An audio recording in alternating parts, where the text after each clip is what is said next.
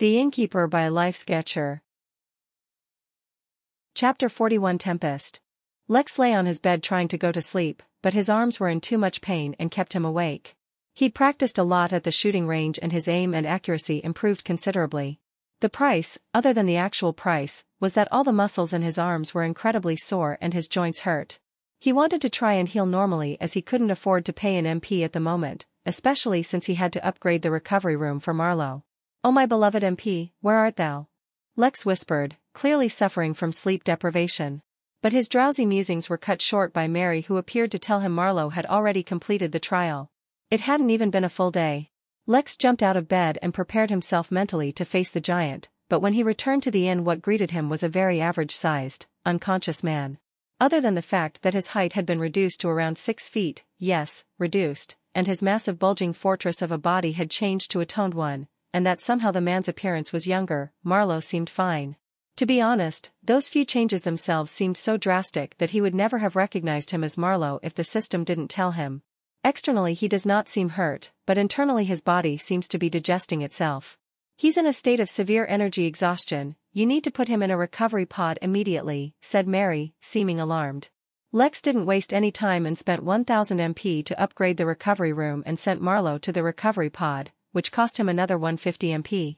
He was left with only 291 MP, the lowest he'd ever had. But he couldn't focus on that for now, ultimately this would be worth it in the long term. After ensuring that the giant was safely put into the recovery pod and that it was working, Lex turned his attention to what he had gained from the trial. The conditions for the trial were 10,000 Tier 1, 1,000 Tier 2, 100 Tier 3 and 10 Tier 4 zombie cores which Marlowe had successfully submitted, but along with that the man had also submitted a Tier 5 zombie core. That was a level above Marlowe's own cultivation. It was incredible. Lex wondered how he had done it. Unfortunately, Lex could not keep the Tier 5 core, as he would need to provide Marlowe with a likewise additional reward, but at the moment he had nothing to give. When Marlowe woke up, he would return the core to him. For now he entered the gift shop and placed one of each core on the shelf and priced them. Using these cores helped body cultivators further their cultivation without any negative effects. Tier 1 cores helped body tempering, and Lex priced them at 200 MP. Tier 2 helped chi tempering, which he priced at 500 MP, Tier 3 helped foundation which he priced at 1500 MP and Tier 4 helped golden bones which he priced at 5000 MP. He only needed to sell a few of these and we would already be in profit. Now all he had to do was wait for more guests. There were a few keys in circulation now, not to mention the chance of random people encountering doors. Hopefully he would receive some guests soon as he could no longer afford any more upgrades or expenses. With that done he returned to Earth and tried to sleep, eventually succeeding. He spent the following day surfing the Bluebird portal. His arms hurt too much to practice shooting so he thought he'd acquaint himself more with the cultivation world. He made an account on Tempest, the Twitter equivalent of the cultivation world, and browsed to see what was happening in the world. The most common thing he saw was fights and tournaments between chi training cultivators. Most recently a family had resurged in India, claiming to be descendants of ancient Mughal kings. After they had lost some wars that nearly drove their family to extinction they had escaped into a hidden minor realm they possessed.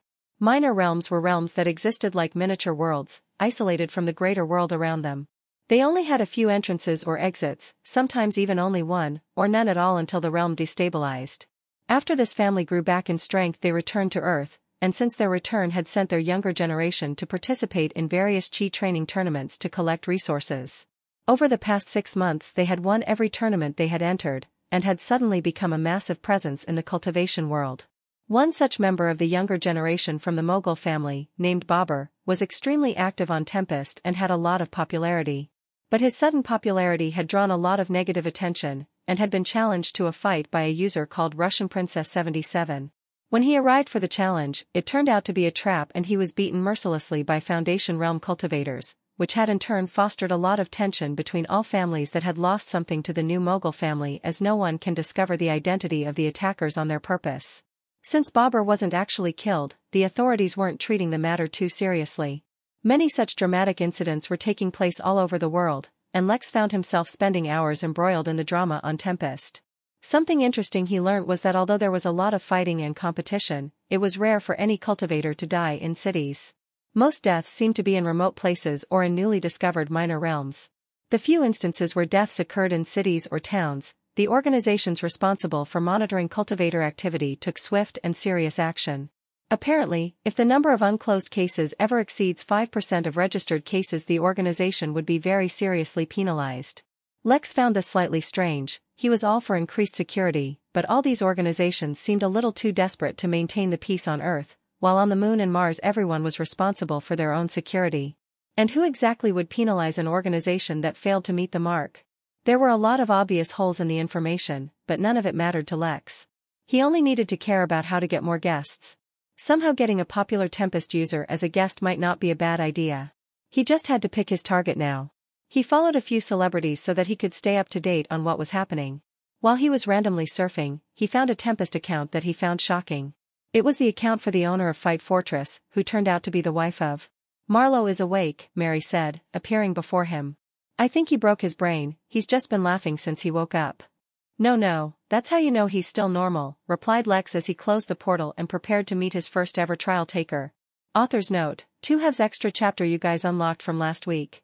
Chapter 42 Alexander the Great.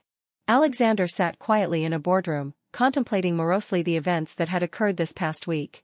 They were very unexpected, and greatly influenced his mood. He was a 17-year-old handsome young man, but his eyes and posture dictated power and composure uncommon among his peers. His life experiences were extremely unusual, to the point where he thought it was unlikely anyone had ever been through what he had. Born heir to one of the most, if not the most, powerful family in all the solar system, he had been groomed from birth to be the best. A team of over 300 psychologists, biologists, cultivators, philosophers, historians and many more were brought together to design the most perfect upbringing to make him the most capable human to have ever lived. The plan had begun long before he was even conceived. Both his parents were brought to their optimal physical health before they conceived, and his mother was nourished and nurtured by the best spiritual herbs and medicine known to man while she carried him. His first 5 years he underwent training as well as observation, but not strictly. He was allowed to explore and grow as a normal child, but certain habits of hard work and thirst for excellence were nurtured. After he was 5 was when his real training began. The training was extremely careful. They did not want to influence his personality to become something specific, but while his interests and pursuits were in his own control, he had to be taught certain skills and ways of thinking. He was made to face failure, again and again, in every field, and taught not to give up just because he failed. But that also did not mean he had to try and succeed endlessly like an idiot stuck on something.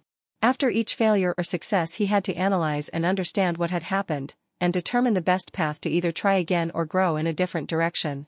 At 7 years his training became more strict and he had fewer freedoms. It was also the first time he was made to kill an animal. It was a sedated animal, and he had been taught the best and most effective way to kill it. He was left in a room with the animal unsupervised, and was told he could leave once he had done it. The room was not locked, and to be honest he did not feel too much pressure as he had always known it was coming. But he felt an unusual reluctance, one he could never fully understand. It was like he knew once he took this step, he would forever be on a path he could never return from. Nevertheless, he did not hesitate too long. He did the deed and left, moving on to his next training. A week later he was presented with another animal and told to kill it. This time there was no hesitation. From then on every week he would kill one animal, and they would eventually stop being sedated. When he was 9 years old, there was a change. He was not told to kill an animal, instead he was dropped in the habitat of a young, wild animal, and told to survive for 30 minutes. By then he had already received combat training, and he killed the animal long before his 30 minutes were over. Yet he had to stay the complete 30 minutes. As humans could not begin cultivation until the age of 15, he did not face any spiritual beasts, but over the years he faced everything from wild dogs to ferocious bears. Eventually he reached a point in his skill and temperament that he no longer needed to kill the animals. When he would enter the habitat he would face off the animals, and more often than not the animals would recognize his strength, and bow down. When he left the habitat, the animal would still be alive, still wild and ferocious should anyone else enter, but tame as a pet in front of Alexander.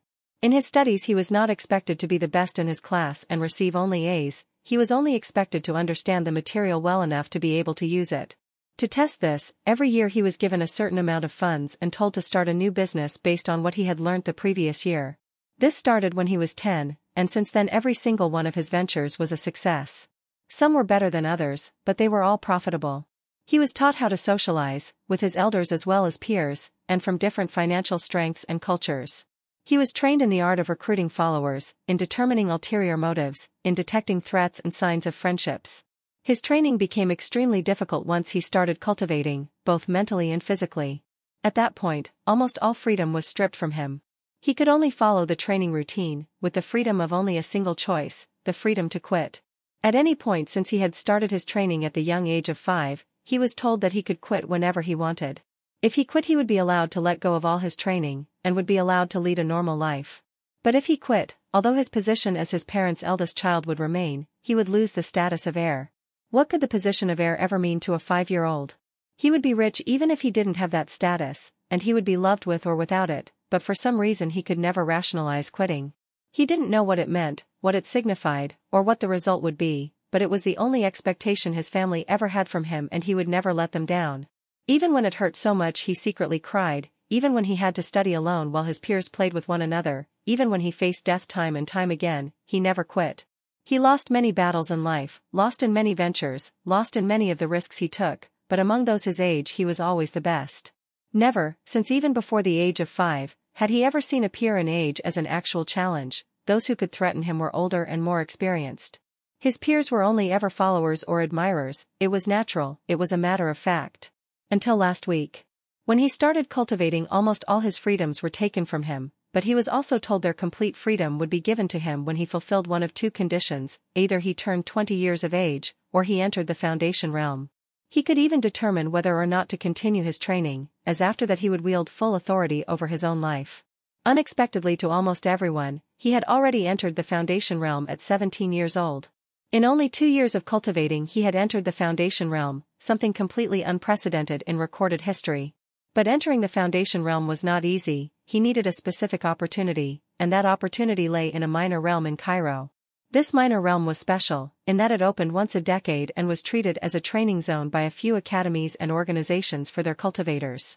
It was filled with ancient ruins and various spiritual beasts, and those that entered had to find their opportunities on their own. Alexander naturally gained permission to enter the minor zone through special channels, but whether he could gain the opportunity he sought was up to his own skills. For Alexander this was not a problem at all, as he was already at peak chi training and was especially skilled. Events played out as he expected, and all his challengers ultimately failed, allowing him to easily find the opportunity he was looking for, a special meditation chamber left behind by an ancient, unknown civilization. Every decade it allowed one person to enter, and allowed them to break through smoothly whatever realm they were in. Right before he entered the chamber, however, he was stopped by a mysterious woman. She was wearing a mask so he could not determine her identity, but he was certain that she was younger than him. He did not spite her for stopping him. The opportunity was for whomever could grasp it, and fought her fairly for the right to enter. What he was not expecting, however, was to lose. It was not that her techniques were better, or her equipment, or her cultivation. He was superior to her in all those things, but her judgment and battle effectiveness was beyond anything he had ever seen. She retaliated in ways he could not expect and was never caught off guard regardless of whatever he did. Her temperament and bearing were also extraordinary, something he had never seen in someone his age. If she was from a renowned or powerful background as he was, he definitely would have heard of her, but this woman was completely unheard of. Ultimately, he lost the fight. But before she could enter, he offered her a trade in exchange for letting him use the chamber. Once he broke through he would gain his freedom and have all the resources of his family under his control, so long term he could offer her a lot more benefits than the chamber they were competing for. After a bit of consideration, the woman asked for his contact information and then disappeared, allowing him to use the chamber. He used the chamber and broke through, but he had no time at all to enjoy his newfound freedom and power. He was too focused on the identity of the woman who defeated him. Once he left the minor realm he used all the power at his disposal to investigate all the people who entered the realm, but could not find anything on her. It was apparent that she had snuck into the realm somehow, an incredible feat as well. The mystery around her only increased, and Alexander grew even more curious. Finally he let out a deep sigh, and stopped thinking about it. He could only wait for her to contact him to learn more about her. Until then it was better to focus on things he could actually focus on. The first thing was to rein in his arrogance. He already thought that he treated every foe seriously, but his loss had made it evident to him that he never treated people his own age as a serious challenge and threat. This was a loophole in his mentality, and could be used against him by anyone who noticed the flaw. The second was to finally celebrate a bit. For the first time in his 17 years he could do whatever he wanted. "Send them in," he said over the intercom, and shortly after 3 teenagers burst into his room screaming. "Alex, I can't believe you did it," shouted the first boy, who was quite a bit taller than everyone else. Looking at his incredibly skinny figure, you could not tell that he was a second-step chi training cultivator. Ha ha ha ha, do you know how much I bet that you'd break through before Henry, that old goat? I'm going to be rich. The boy laughed uproariously and excitedly, as if he could see his dreams coming true. Oh, shut up, Greg! Shouted a girl, pushing him out of the way. She had long, black hair that fell all the way to her hips, and gorgeous black eyes. She was smiling softly as she looked at Alexander in admiration and worship. Congratulations, Alex, you've worked hard. Her name was Helen and her cultivation was the highest in the room besides Alexander, at 7th step chi training.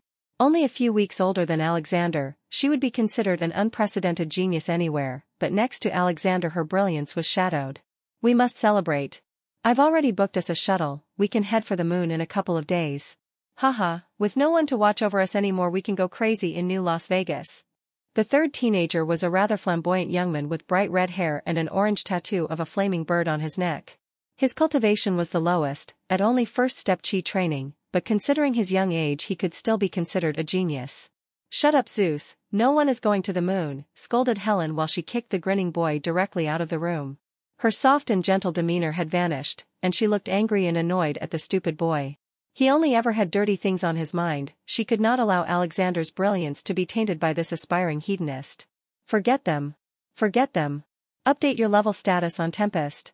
I need proof or else that old dog will never pay his bet, said Greg, quickly running to Alexander with his phone out. Amused, Alexander acquiesced and logged onto Tempest with his phone and used a detection talisman to check his cultivation level, which then automatically updated his level and status on Tempest. Greg burst into another bout of laughter and quickly dialed his phone, waiting for Henry, his eldest brother, to pick up the phone. Helen is right, Zeus, I can't go to the moon just yet. But still, the event does call for celebration. Do you have any suggestions? There's an auction tonight near Tahrir Square, said Helen, not giving the others a chance to speak. You should go there to buy gifts for your parents and your teachers. After that, I heard that a restaurant called Cleopatra's Garden has a special dish they make from spiritual awakening beasts, and they have live spirit music. That sounds great, commented Alexander, let's do that. Lex stood in front of Marlowe's recovery pod, slightly heartbroken. The man had woken up, but his recovery was ongoing. The way things were going, it seemed he would need to pay for another day of recovery for the giant, which would hurt his pockets. But he did not let that show. Even though Marlowe was awake, he was incredibly weak at the moment.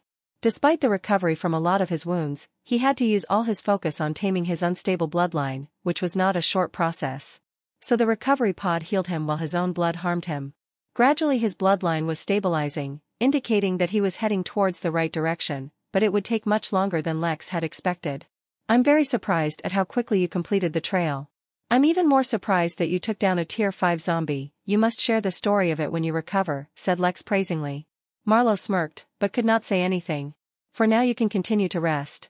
Once you've recovered, we can talk a bit. Believe me, you will be extremely satisfied with the state of your body once we're done with you.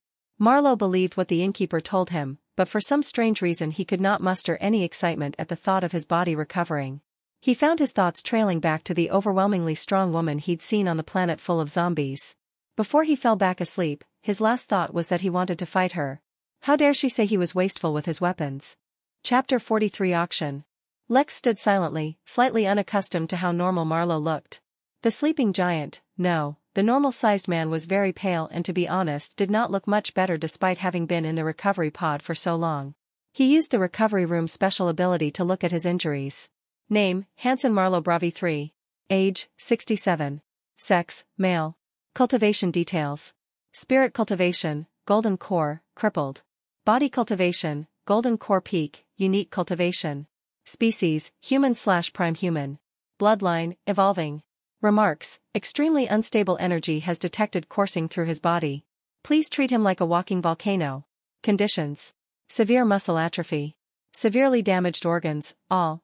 Severely damaged meridians, all. Golden core crippled. Body cultivation suppressed to foundation realm due to injuries. Blood extremely corrosive and volatile. Multiple bloodlines detected. Skeleton severely damaged. Brain function compromised. Trace tier 5 zombie mutagen. Traces of soul corruption. Traces of spirit corruption.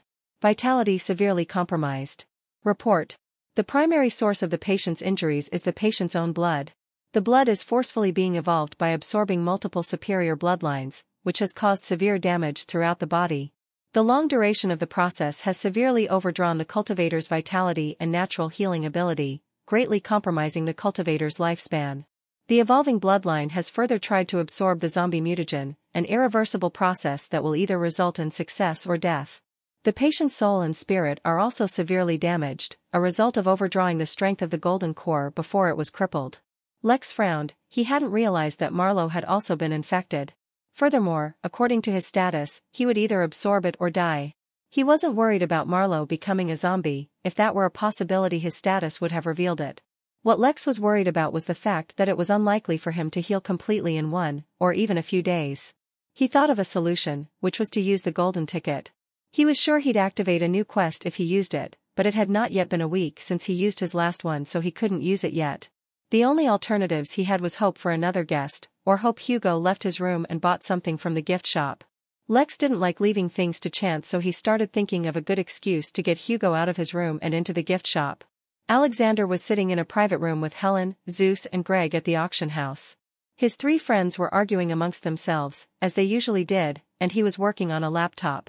Although this was supposed to be a celebration, Alexander could not completely avoid some work. Naturally, he had to report to his parents and elders, as well as begin preparations for a few projects he had planned. It might seem dull to others his age, but he liked the feeling of making progress. The auction had already started a while ago, but things that could attract the attention of the few in his private room would be at the end. Other than Alexander himself, the 3 in his room also had powerful backgrounds. They were friends he made in Troy Academy, the school he'd attended since he was young. Suffice to say, Troy Academy was one of the most, if not the most, popular academy on Earth for cultivator families to send their kids to. For some it was a great opportunity to nurture their kids, but for people of Alexander's background the only purpose of attending the academy was to gain exposure and make connections with other families of strong background. Alexander's family was based on and controlled all of Mars as well as its moons, so he was quite popular at the academy even though he never attended full-time. Zeus' family founded New Las Vegas, a city on the moon based on gambling and luxuries that would be illegal on Earth, and to be able to maintain such a city his family was not lacking in strength either. Helen was an orphan raised by a prominent family in England. There was no sugarcoating it, Helen was raised and supported for the sole purpose for alliance by marriage, which was the reason she was sent to the academy. If she could not attract someone influential herself, her family would take the matter in their own hands. Still, to be worthy of an alliance by marriage her status was not low and she had been exposed to the highest rungs of society. She didn't feel sorry for herself though, she understood that there was a price for everything she had received. Greg was from an ancient and large cultivation family, and it was impossible to say he was from anywhere specifically as his family was spread all over Earth as well as the Moon and Mars. Still, Alexander had not befriended these few because of their statuses, as someone like him did not need to do that. He sincerely felt that these 3 were good friends of his. But if they felt the same way about him or were close to him for his status, he didn't think about it for now. Alexander's phone vibrated and when he checked he had received a strange text. 6 sword slice, meteor launch, dodge, 33 fists of Troy, propulsion grenade. For a second Alexander was confused until he quickly realized those were his first 6 moves when fighting the mysterious woman from the minor realm. It was a message from her. A few moments later, he received another text. 2 keys will be auctioned soon. Give me one and we are even. Alexander let out an amused smile. He was impressed that she knew his location, as well as new additions to the auction list, because as far as he knew there were no keys to the list of items to be auctioned tonight. It showed her resourcefulness, but the fact that she could not get the keys herself also gave him a bit of information to speculate on. Then he received a third message, and while the smile on his face did not change, the look in his eyes became serious. I can handle it. Consider your task done. He replied. He looked out at the auctioneer, but at the moment they were auctioning a painting. Alexander had no interest in it. Score! Zeus suddenly yelled, looking at his phone. Suddenly he looked abashed as he realized he yelled out loud. Ahem, excuse me. I have something to do, I'll be right back, he said, suddenly moving towards the door. What's her name? Helen asked in a ridiculing tone. Betty, Zeus replied without thinking, but suddenly realized his mistake. Hiding his embarrassment at getting caught, he strutted out the room as if he had nothing to hide. Helen let out a deriding snort and turned away, while Greg let out a chuckle. This was nothing new, as Zeus was always flirting and Helen was always looking down on him for it. An exchange like this had happened a million times, it was almost like a routine, but how could the small irregularities in it escape Alexander? Not only had his senses been elevated since his rise in cultivation, he had been paying attention to every action everyone in the room took even while he was working. The irregularity was not in Helen or Greg, but in Zeus, who had flinched when Alexander received a text. It was a very small reaction that was suppressed almost immediately, but how could it escape Alexander Morrison? Helen, I have to step out for a bit. If they auction any keys while I'm gone, get all of them and charge them to the room. I'll take care of it later.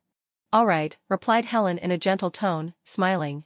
Of the three friends, Alexander only ever asked her to do things, and that always made her proud. She completely ignored the fact that of the three friends she was the only one who was even slightly responsible, so he could only ever ask her. He stepped out of the room, but Zeus had already disappeared, but Alexander could track him effortlessly. He walked calmly, as if he was in no hurry, for a couple of minutes before he found his way outside a different private room. Without any hesitation he broke the lock on the door with a piece of spirit tech he had and entered the sight of Zeus hurriedly setting up a formation. When Zeus saw Alexander he froze and his eyes filled with panic, but Alexander only looked back at him calmly. Alexander entered the room and closed the door. Silence filled the room for a few minutes as the two boys stared at each other, until Zeus' look finally changed from panic to defeat. Of course, how could you, the great Alexander Morrison, not already know everything? Was it fun, watching us mere mortals dancing about? Alexander didn't reply immediately, and stared at him for a while longer. Finally, he said, I thought we were friends. Friends? Do people like us have the luxury of having friends? Zeus said, and laughed despondently. He sat down on a chair, his shoulders sulked and his body reeking of depression, a stark contrast from his earlier demeanor and energy. Of course, when I say people like us, that does not include you, Alexander. Your family loves you and is supporting you with everything they have. Who in the solar system doesn't know the name of Alexander Morrison, the golden child of destiny? But it's people like us, Helen, Greg and I, who are treated like we were born with a golden spoon in our mouths. But is that really the truth? Who doesn't know that Helen is being raised to marry off, that despite all her efforts and achievements, they only serve as embellishments to her worth as a wife? Who doesn't know that between his 4 brothers and 17 cousins, the only support Greg can get from his family is that of a prestigious name? Or me? Zeus' voice trailed off. At the moment, he did not look like a young heir to a large family and strong cultivator, he only looked like a defeated teenager who was in way over his head. Or me, he finally continued, whose greatest threat is not from the enemies of my family, but from my family itself? If I ever break into the Foundation realm, I'll immediately become a threat to the old geezers in my family in the Golden Core realm. They'll start considering the day I might break into the Golden Core, when they'll have to share their resources with me. The solar system is saturated with cultivators, there's too few resources to go around. There's barely enough to support the geezers in my family as it is, having to share more? They'll kill me. But I also can't not cultivate, because if I'm too weak that would harm the prestige of the family. Everything I do, I have to worry about whether I can live or not. Do you think that I have the luxury of making friends? Alexander looked at the person who he once thought was his friend, but there was no anger on his face. There was no pity either. So what is this then? After all these years, why are you taking action now? What is this? Zeus mimicked. Don't you already know? The moment you became a Foundation realm cultivator, your family announced your status as the next head of the family. The solar system is rampant with rumors that the day you break into Golden Core your father will attempt breaking into the nascent realm. One family with 2 nascent realm cultivators? The solar system cannot afford such a force. If you're dead, your father will not be able to focus on his ascension, or will at least delay it. That's what those old geezers are after. And what was your role in this? Alexander asked, no longer hesitating with his questions. I was supposed to isolate you from the outside world.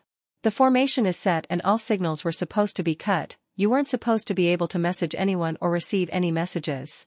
But the moment you received a text message I knew I had failed. So you were what, trying to renew the formation? What? Zeus asked, confused, then looked at the formation he was setting up and understood the confusion. No, this is a mini teleportation formation. I was escaping. I don't want to risk my life. When you received a text, I knew something was wrong. There's no way someone like you had no protection. Alexander looked at his once friend, and after a moment took out his phone and forwarded Zeus a message. Read it, Alexander said. Zeus took out his phone and when he saw the message his eyes widened in horror. Zeus, responsible for isolation formation. Helen, responsible for 10 poisons of Ishkbal. Greg, host for Heart Meridian Mother Goo. They will act at different stages of the assassination attempt depending on the situation. The text Alexander had forwarded was a small part of the third message the mysterious girl had forwarded him. In the end she had also offered to help him out if he needed, in exchange for another favor of course. Alexander had turned down her help, although he did not know about the details, but he already anticipated the assassination attempt. If you already knew, why are you going along with it? You're putting yourself in danger for nothing. Not for nothing, Alexander said, looking the young boy in the eyes. After all these years, I wanted to know if you were really my friends. Alexander's words froze Zeus, and shocked him as well. Alexander was not some naive, inexperienced young man. Zeus knew for a fact that Alexander himself had killed more people in his training than most could even imagine. A concept such as friendship should have been driven out of his mind years ago. He should have only had relationships for benefit. Of course, he would never portray himself as utilitarian, and would be generous in his actions, but he should not have associated with such childish concepts. And yet, here he was braving a threat to his life to get an answer he wanted. You can leave, Alexander said. What? You're letting me go? Zeus was shocked. He could not believe what he was hearing. Treat it as a gift, in exchange for all these years of accompanying me. Since you have not directly acted against me, I can let you go. When you return, tell your father he is being used like a puppet. Killing me to affect my father, that is just a stupid fairy tale. War on Earth, and even on the moon, is impossible, even though that's what the people behind you want. Even if you succeeded in killing me, there would be no war. Instead, you all would be directly massacred. Honestly, these nouveau riches don't know anything. Zeus was still in shock, but since Alexander said he could go, Zeus did not suspect him. Under his supervision Zeus completed the formation and stood in it. Before he activated the formation, he left Alexander, the man who had once thought of him as a friend, a few words. The 10 poisons of Ishbal have been injected into Helen's blood. If she does not transfer the poison to someone else soon, she will die. With that the formation turned on and Zeus disappeared, leaving only Alexander in the room. When he heard about Helen there was a glint in Alexander's eyes, but his expression did not change. No one could tell what he was thinking. Chapter 44a Play. Chapter 44a Play. Alexander Morrison, confirmed heir of the Morrison family, the golden child of destiny, the youngest Foundation realm cultivator in the recorded history of Earth, walked back into his private booth as casually as he left. By looking at his expression no one would be able to guess he had just confronted one of his oldest friends for participating in an assassination attempt against him. You would also not be able to tell that he had casually let him leave, and continued to pretend as if he knew nothing. One must realize that if Zeus wanted to betray Alexander, the moment he escaped he could let the other assassins know that Alexander was already aware of the planned assassination. But he didn't consider it a big deal. To be honest, even before he received a text message from the mysterious girl warning him, he already knew that there would likely be some attempt on his life today. In fact, it would be more apt to say this opportunity for an assassination attempt had been specifically engineered by him and his teachers, and took years of planning. Due to his status he was always followed by a protective entourage and his itinerary was always secret. The only foreseeable event in his life where he could potentially have lacked security was during an occasion where he lowered his guard. The moment he broke through the Foundation realm and left the security of his family and academy seemed like such an opportunity. During the years leading up to his breakthrough, he coincidentally mentioned in front of a few groups of people that when he broke through he would arrange for a shuffle in his protective detail because he wanted to choose his bodyguards himself rather than the ones his family gave him. He also let his friends know when he was planning on breaking through, which should have otherwise been a huge secret no one could have discovered. The reason for all this was simple: he really wanted to know who was truly loyal to him and who was only putting up a front. To be honest, knowing or not knowing didn't really matter as he fully understood the concepts of searching for benefits and competition for resources. The people he could completely trust was predetermined from birth, so whether the others in his life took the chance to participate in this assassination or not would not change that. But Alexander wanted to do it anyway. He was treating it as an experiment, as well as a learning experience. He had always treated everyone with sincerity. A part of him wanted to know if sincerity and loyalty really affected his relationships, or was the world as cutthroat as it seemed. It could be said that the outcome of this evening would greatly determine the future actions and decisions of this destiny's golden child. There were no keys auctioned, Helen told warmly, looking at Alexander with puppy eyes. Alexander nodded and said, "What's wrong with him?" Greg was sitting in the corner of the room sulking. In his hand he was squeezing a stress ball. It was quite apparent that he was in a bad mood. "Can't you guess?" He tried to bid for one of the items, but lo and behold, Alyssa outbid him. "Alyssa?" Alexander repeated, surprised. That was the name of Greg's girlfriend, or ex-girlfriend. It was hard to keep track. They kept breaking up and getting back together so frequently one never knew what their status was from day to day. What is she even doing here? Who knows? Greg answered, his annoyance apparent in his voice. She probably couldn't live with the fact that I broke it off once and for all. She's just trying to get my attention. How many times have you broken up with her, once and for all, by now? 6. 7 times? 7 times, Helen confirmed, completely disregarding Greg's annoyance. But only if you don't count when they broke up twice on the same day last Christmas. This is not funny. Greg roared, giving Helen a dirty look. But unfortunately for him, neither of his friends took him seriously. The mood in the private room was relaxed and full of banter, as one would expect from a group of teenagers. No one mentioned Zeus even as time went on, but the longer it went the more Greg squeezed his stress ball, though only Alexander seemed to notice. Finally something happened that attracted Alexander's attention. The auctioneer mentioned a last-minute addition to the auction. Alexander leaned forward and focused on stage. He was truly a bit curious as to what could attract the attention of the mysterious girl. Ladies and gents, you truly will not believe the treat we have for you today. Everyone here must have heard rumors of a village in Egypt inaccessible to all cultivators, even if they may be in the body-tempering realm. The village that seems to be nothing special, but is said to be protected by the goddess Batet.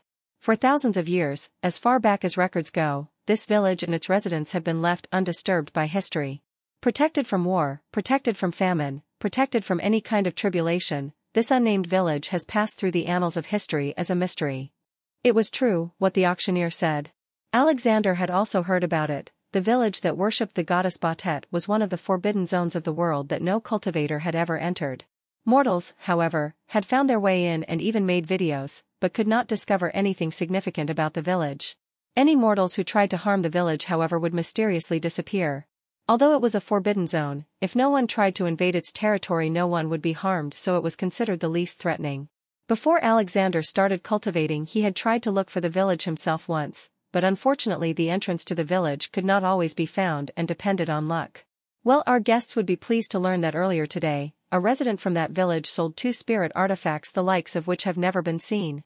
The artifacts are in the shape of a key. The auctioneer waved his hand signaling a woman who walked onto the stage holding a purple, velvet pillow. On the pillow were placed 2 golden keys, attracting all the eyes in the venue.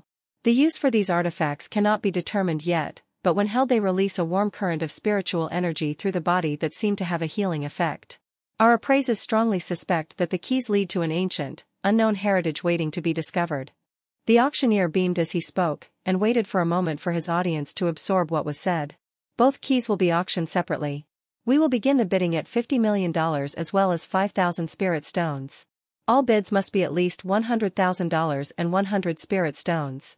Auctions in the cultivation world were often like this. Money on its own was too useless to a cultivator, so spirit coins or spirit stones would also be used. Sometimes spirit stones would be used alone, but although money didn't help with cultivation it wasn't as if money had no value at all, which is why most often it was some combination of both. Before anyone had a chance to consider whether to bid or not, Alexander had already placed his bid. $500 million, 10,000 spirit stones and 1 grade 4 purple spirit pill. Everyone in the hall froze in shock. A grade 4 pill was one meant for Foundation Realm cultivators, and the purple spirit pill was a rather famous pill used to heal internal wounds quickly. It was an extremely rare pill that most people used in life or death situations, and now it was being used to pay for a key. Although the auctioneer had hyped up the key saying it could lead to a heritage, there was no proof of that, it was only a possibility. It really wasn't the kind of thing someone would gamble on, at least this much. But to Alexander this price was irrelevant. He simply wanted to quickly get the key before his conspirators began their little play. After a few moments, when no one else bid, the auctioneer shouted, "Sold," with all his enthusiasm and started the bidding for the next key, but once again a voice rang out in the hall. $500 million, 10,000 spirit stones and 1 grade 4 purple spirit pill. Shock. Awe. Horror. These feelings gripped everyone in the hall, and even the auctioneer began to wonder if there were more secrets behind the keys they weren't aware of. In fact, even Helen and Greg were surprised by Alexander's brazen spending. He was not someone who carelessly wasted money, even if he had a lot of it. "Do you know what those keys do?" Helen finally asked, her voice trembling a bit. "No, but someone asked me to get the keys. I am just getting them for that person."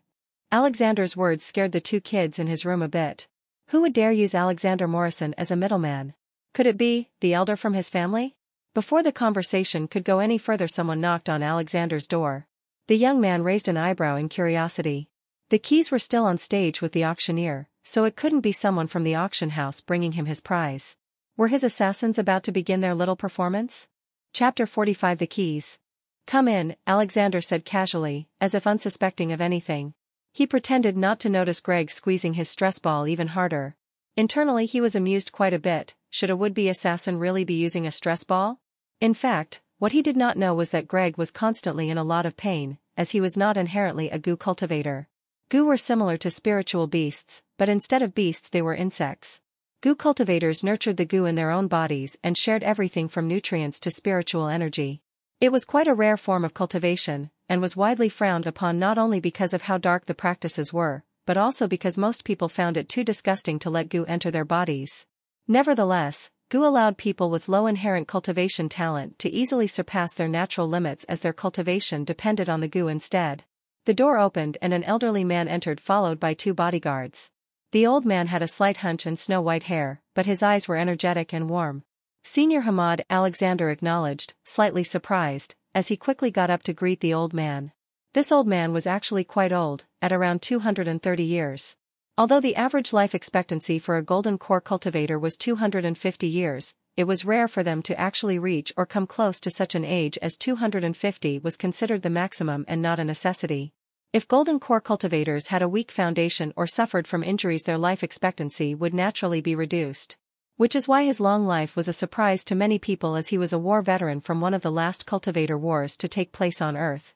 Naturally, as someone with status, the senior had crossed paths with Alexander's family before, even though they had never met themselves. Sit, there's no need for formalities. I just had to come see you when I recognized your voice. I hadn't realized that you had come to Cairo. Since Alexander was standing, Greg and Helen had stood up as well and stood behind him respectfully. They bowed to the senior but didn't say anything. I came on vacation with my friends. We're celebrating my breakthrough. Ah yes, your breakthrough, the old man said, taking a seat. His 2 bodyguards stood behind him with their backs against the wall. Congratulations. My boy, congratulations. What an age the world has come to, what an age. Back in my day, one could not even dare to imagine entering the Foundation realm before the age of 50. The old man's eyes stared out into the distance, as if reminiscing. Indeed, Alexander agreed, taking a seat as well. With space travel and terraforming technology, we have access to more spirit stone mines than ever before. In fact, we have already started preparing for asteroid mining as well as planning to explore Jupiter's moons. In the future, things will only get better. Phenomenal, what a time to be alive. But as they say, an age is built by the men of its times. I have no doubt that you'll be setting even more records soon. Not to mention, you've even gotten your hands on those 2 inheritance keys from the goddess's village.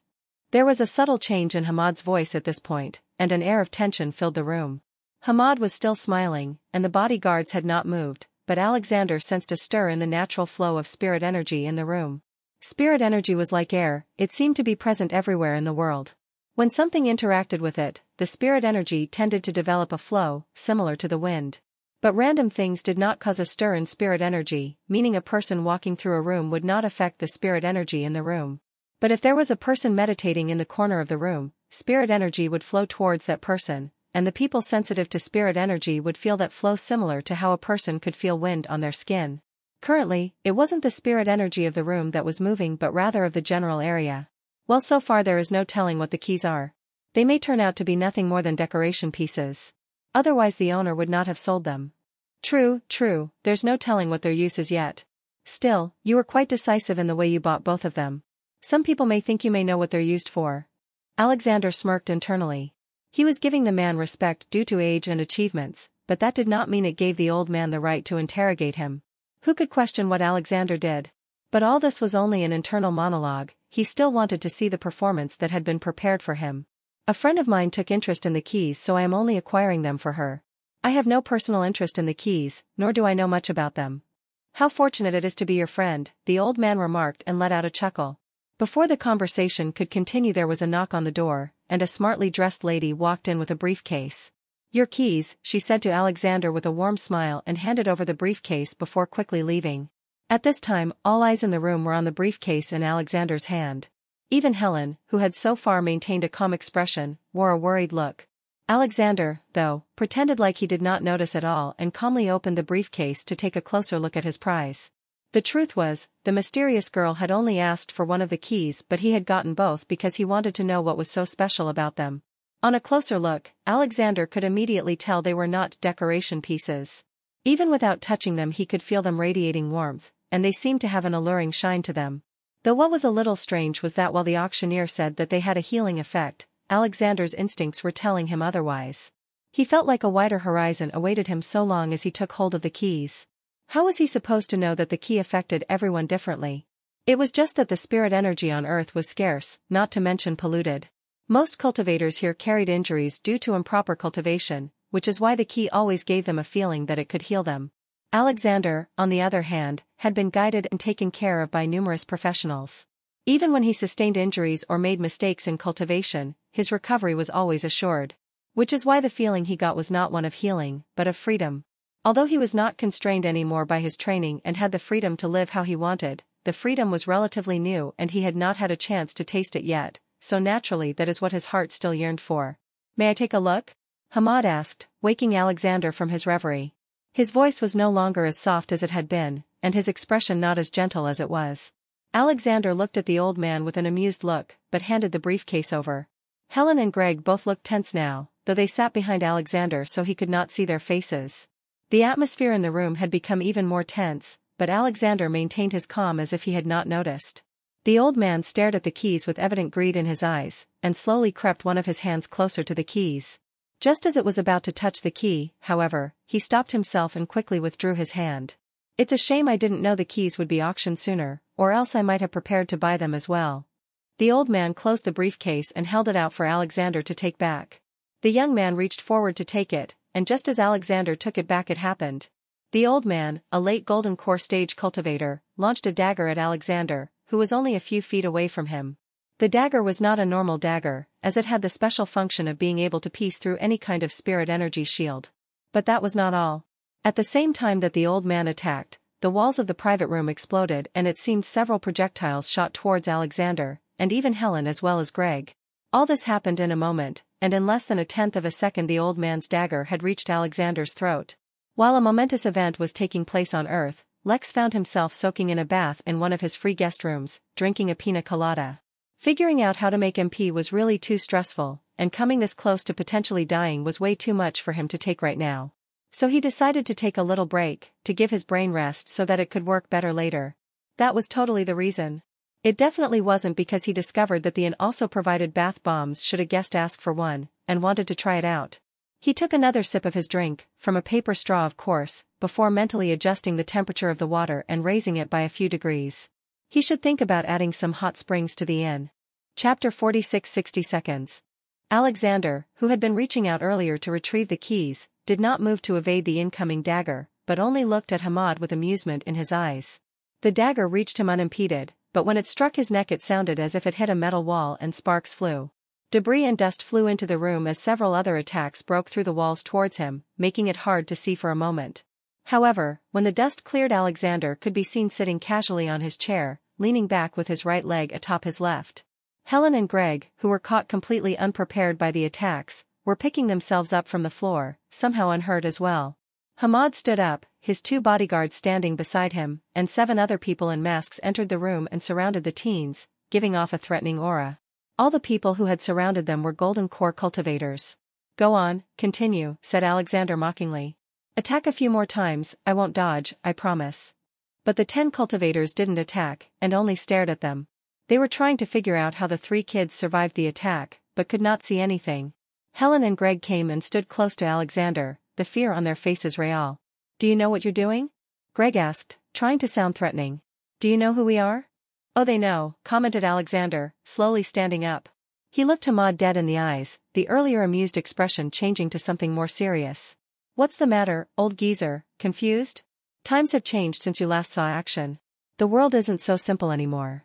Alexander would, of course, not explain how or why he had managed to remain intact from the earlier attacks. The truth was his body was covered by something called red gold dust, a unique metal his family discovered and processed on Mars. It was an unreactive metal, and had few if any uses at all normally. However, whenever spiritual energy was released by a golden core cultivator, the ore would absorb it readily, to the point of disrupting spiritual techniques and formations. Whether the energy was directed towards the metal or not, it would absorb it. When the metal absorbed enough energy, it would evaporate. Alexander's family had processed it into a defensive treasure that would not absorb all golden core energy, only attacks in a certain radius. This is why even Helen and Greg remained relatively unharmed by the attacks. Of course, even with most of its energy gone, the dagger that attacked Alexander still had enough momentum to cut through him, but Alexander had employed a defensive technique for body cultivators that turned his skin into metal. The only drawback of that technique was that he could not move while he used it. "I'm impressed," said Hamad. "I cannot figure out how you avoided the attacks. But I believe if we keep attacking, your defensive measures will eventually run out." "So what, you're going to threaten me now? Follow you, or you'll kill me?" Alexander looked around, trying to see if he could recognize any features of his assailants. Though they were wearing masks, he could recognize some of the techniques they had used earlier, so he had a good guess as to their identities. They were all experts, and Alexander thought it was highly likely that there were more assassins still hiding. The auction house was in chaos, guests were screaming and running around, yet somehow no security was coming towards them. "I could ask you all why you're doing this, and what's your motive. But to be honest, I don't care. Since you've attacked me, you should all just die." As soon as Alexander spoke, he pulled out what looked like a tarot card from his pocket and crumpled it. The 10 assassins tried to stop him, but even at this distance, before they could reach, the 3 teenagers disappeared. "Find them," Hamad roared. "They must be nearby." Indeed, they had not teleported far. The 3 of them appeared on the road outside the auction house, only some 50 meters away. "We need to hold out for about 60 seconds, Alexander said, looking at his 2 companions. "Do you have any defensive equipment?" "None that can defend against golden core cultivators," Greg said, in a shaky voice. Helen gave Alexander a reluctant smile, indicating the same. "We'll just have to make do," Alexander said, before grabbing the 2 and bolting away from the auction house. Only a couple seconds later, their 10 assailants broke through the building and appeared right behind them. Searching for the kids wasn't a difficult task. A simple sweep of their spirit sense eventually revealed them. Fortunately for the 3 teenagers, Alexander was practically covered in spirit tech, although it was not quite apparent. His shoes aided him in running, which, along with his body cultivation and movement technique, had already put him at quite the distance. "What about Zeus?" Helen asked as Alexander sprinted down the busy road. "We'll find him later, we just need to wait for 50 more seconds, the running teenager said. His expression was focused, but he did not look too worried. However, even with his many advantages, his pursuers ultimately had a higher cultivation level and were approaching quickly. Hamad, who was at the forefront of the 10 cultivators, threw another dagger at the teenager, holding nothing back. The dagger was covered in a visible red aura that gave off a malevolent feeling. Before the dagger could reach Alexander, it was blocked by a blade that appeared floating behind the boy. 5 more blades, all 2 feet long, appeared hovering in the air behind Alexander and began defending him from some attacks as he continued to run. The 6 blades were Alexander's primary weapons, and all were coated in red gold dust, but even then blocking attacks put a great strain on Alexander, especially since he was using his spirit sense to determine where the attacks were coming from and blocking them. Unfortunately, things only become more difficult. Some of the assassins ran ahead of them and intercepted Alexander. Alexander immediately tried to change directions and run into a building, but it was already too late. He had once again been surrounded. He dropped his 2 friends on the ground to free his hands, and turned all his focus on his enemies. Since he had teleported out, only 27 seconds had passed. He needed to delay for another 33 seconds. "Stay close to me," Alexander said, but before he could explain more, he felt someone grab his leg. He looked down to see his friend, to see the person who was once his friend, Greg, firmly grabbing onto his right calf. From his hand, an extremely gruesome-looking worm protruded out and tried to burrow into Alexander's leg. Alexander quickly deployed his defensive technique, titanium skin, but to his immense surprise the worm was able to tear through his hardened skin and enter his leg. "A valiant effort," Hamad said, as he slowly clapped. "But you're still just a boy. Though you put up a good fight for someone your age." Hamad was continuing his speech, but Alexander was not listening. He was only looking at Greg, who wore a look of shame and guilt. Ultimately Greg looked away, unable to bear the gaze of the young man he had just condemned to death. Alexander turned to look at Helen and found that she too was looking at Greg, disappointment painting her beautiful face. "Did you know?" he asked her softly. The young girl paused for a moment, biting her lower lip till it started bleeding. Ultimately she shook her head and said, "I didn't know anything about Greg." "And did you know about Zeus?" "Was Zeus involved as well?" she asked, surprised. Her question in and of itself gave him an answer. "So you didn't know about these 2, but you did know about the assassination. What was your role in all this?" Helen was about to answer, but Hamad, who was becoming impatient, interrupted. "Enough. Boy, you've been implanted with a worm from the heart meridian mother goo. Your life is in my hands, so obediently put down your blades and stop resisting, or you'll soon know the meaning of wishing for death. Alexander looked towards the old geezer indifferently, before looking up at the night sky. Only 7 seconds remained, and in the night sky he could see 10 shooting stars streaking through the night sky towards him. Chapter 47 Traitors? Hamad was about to lose his temper at Alexander's casual attitude when he suddenly heard a soft roaring in the distance. The sound, though soft at first, was quickly becoming louder. He looked up in the sky towards where Alexander was looking and saw 10 flaming balls shooting towards them at breakneck speed. Dodge, was all he had time to shout before the 10 flaming balls crashed into the ground before them, completely destroying the road and launching debris everywhere. A cloud of dust filled the air, but it was quickly blown away by a gust of wind revealing 10 tall, cylindrical pods. A hatch on one of them was kicked open, revealing a soldier, fully armored in black, synthetic gear. Immediately after the other pods were opened as well, revealing the soldiers within. They all were dressed identically, and with a mask over their face you would not be able to tell them apart if they weren't all carrying different weapons. One of the soldiers who was carrying an axe and a shield walked towards Alexander and kneeled before shouting, "Titan 036 reporting for duty." Alexander looked at the golden core cultivator kneeling before him, but maintained an indifferent expression on his face. "I want the airspace above all of Egypt sealed and all outgoing traffic stopped. I want full deployment of the 3rd Morrison Brigade in all of Egypt, and all cultivator movement needs to be temporarily stopped. I want the owner of that auction house found and captured, and I want the regional head for ADF in our custody as well. Evacuate nearby civilians and capture all of my assailants. If capture becomes too difficult, simply kill them. I also need a set of acupuncture needles, but if none of you have a set, a very sharp knife will do." "You have your orders, Titans," roared Titan 036, as he quickly turned around and started chasing Alexander's assassins. As soon as the pods had crashed onto the road, the assassins started to flee, deploying all kinds of techniques eliminating their traces, but that was none of Alexander's concerns. He did not doubt the Titan's ability to find them. One of the Titans approached Alexander and handed him a black pouch, before quickly leaving as well. None of the Titans stayed behind to protect Alexander in case more assassins came after him. It was as if the idea of him being in danger never occurred to them at all. Greg and Helen stood frozen, feeling a mix of shock and horror at what was happening. Soldiers had dropped from the sky? Deploying troops in all of Egypt? Capture the region head of ADF? The ADF was the African Defense Front, similar to Bluebird in that it was responsible for monitoring cultivator activity in Africa, but different from Bluebird in that instead of being one organization it was a cluster of smaller organizations banding together. Still, that did not mean the ADF was weak, or something that could be casually be messed with. Ignoring their confusion, Alexander turned towards Greg and dashed towards him. Before he had time to realize what was happening, Alexander punched hard directly in the stomach. The wind left Greg's body as he keeled over in pain, vomiting out the contents of his stomach. But that wasn't the worst of it. Alexander had not only punched him, he had released a burst of spiritual energy in Greg's body, directly burning his meridians. All the spiritual energy Greg had accumulated in his life left his body, for he had become crippled. Paying no mind to his reaction, Alexander flipped him over and removed his shirt, before taking out 4 acupuncture needles. The Titans naturally didn't keep these needles for medicinal purposes.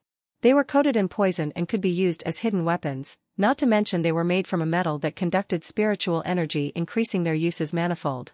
Using a simple spirit technique, Alexander summoned a flame in his hand which he used to sterilize the acupuncture needles and vaporize any poison on it. He could not afford to accidentally kill Greg before his task was complete. Once the needles were sterilized, he directly injected them into Greg's heart, until they eventually reached the heart meridian mother goo. As its name suggested, the heart meridian mother goo attached itself to the meridians around one's heart. The mother goo fed on the spiritual energy coursing through the meridians to lay eggs, which would eventually hatch and then could be implanted to other bodies. The child goo would also find its way to the heart of its new host, but unlike its mother, instead of feeding on the spiritual energy it would go dormant. The user of the mother goo could send signals to the child goo and control it to attack its host's heart, ultimately gaining control over the host's life. Alexander was familiar with the goo, and thus naturally knew effective ways to deal with it. Removing both the mother and child goo had to be done carefully, as any damage to the meridians was extremely difficult to heal. That's why the first thing Alexander did was cripple Greg, so that he would lose control over the mother goo. Then, before the mother goo had a chance to do anything, Alexander pierced its body with the acupuncture needles and channeled his own spiritual energy through them to gain control of the mother goo. At this point he slowed down, as he could not afford to be careless, and commanded the mother goo to remove the child goo from his body. The mother goo resisted for a bit, as it was unfamiliar with this new spiritual energy, but eventually sensing a threat to its life the goo gave in. Alexander felt the child goo in his body making its way to his skin. The time was too short and it had not yet reached Alexander's heart, which made the process simpler.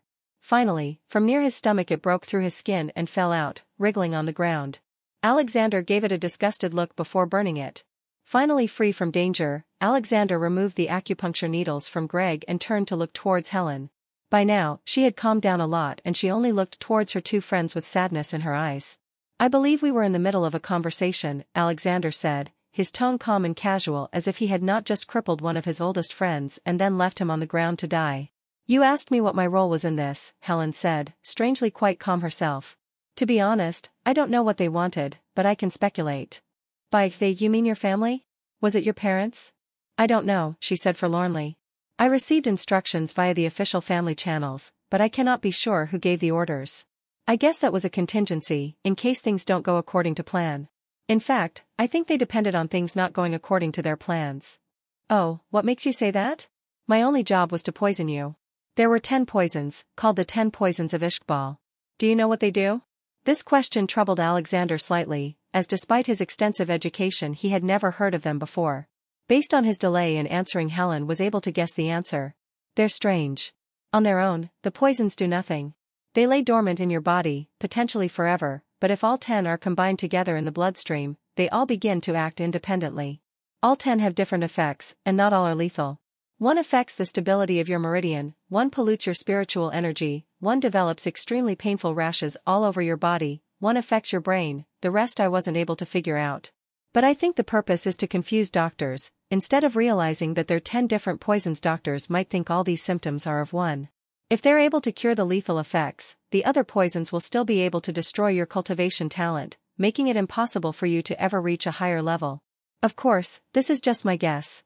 They gave me next to no information, maybe everything I guessed was wrong to begin with." "Those are bold guesses," Alexander said, admittedly alarmed by this dastardly poison. "So then, if your family didn't give you any information, how were you able to speculate so much, even guessing some of the poison's effects?" Helen smiled weakly at her friend. He was so smart in so many ways, but sometimes it was the obvious answers that eluded him. "You know, I never resented my family," she said, looking out into the distance. "Even though it was obvious that they were raising me to use me, I knew that nothing in this world is free. Instead of the difficult life of an orphan, I lived the pampered life of a rich girl in high society. I got to cultivate with the best resources that others can only even dream of, and had experiences one can ask. In exchange, if all I had to do was marry, well then I never thought it was a huge price to pay, not to mention it's not necessary that a political marriage had to be a bad one."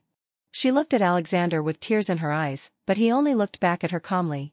He was a strange person. Sometimes she would think he had a heart of steel, and other times she felt like he was the softest person on earth. Right now before her stood his steel-hearted version, but could he be blamed? His closest friends his entire life had just tried to kill him. "I was never ungrateful, and I would have done whatever they asked of me, but when they asked me to betray my friends, how could I?" Carefully she reached out towards her hair and pulled at it. She was wearing a wig. Under her wig, her scalp was covered in red boils. "I had to ingest the poisons to prime them. They taught me a technique that would transfer all the poison into one drop of blood, and all I needed to do was expose that drop to your skin and then you would be poisoned. But would I really need to expose you to a drop of blood? They gave me so little information. What if the method of transmission is something else? Maybe I only had to be close to you and the poison would be transmitted on its own. Since they had already decided to use me as a pawn, why did they need to tell me the truth? I couldn't take the risk, so I directly used the technique and activated the poison.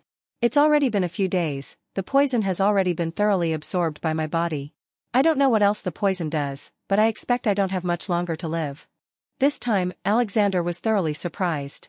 Zeus escaping like a coward and Greg betraying him at the first opportunity did not faze him too much. Somehow deep down he expected it. But Helen, the more he looked at her, the more he suddenly started to realize that her complexion wasn't normal. He walked to her and slowly, gently raised his hand to her face. Softly, making sure not to use too much force, he brushed his thumb across her face, removing the many layers of makeup. She looked beautiful, as always, and only a small straight line revealed that beneath the beautiful facade was her deathly pale skin, like that of someone on their deathbed. Chapter 48 Puppy Dog Love. Why didn't you just tell me? Alexander asked after a long silence. At this moment he was regretting his earlier confidence. He had many contingencies and plans for today. The cloaked ship that hovered above that sent out the 10 Titans was just one of them. At no point during the attack of the chase did he ever feel like he was in any real danger. He truly did feel like he was just watching a play, and was waiting for all the actors to try and attack him one by one. The goo breaking through his skin was a surprise, but even so he handled it effortlessly. Now however, he felt lost.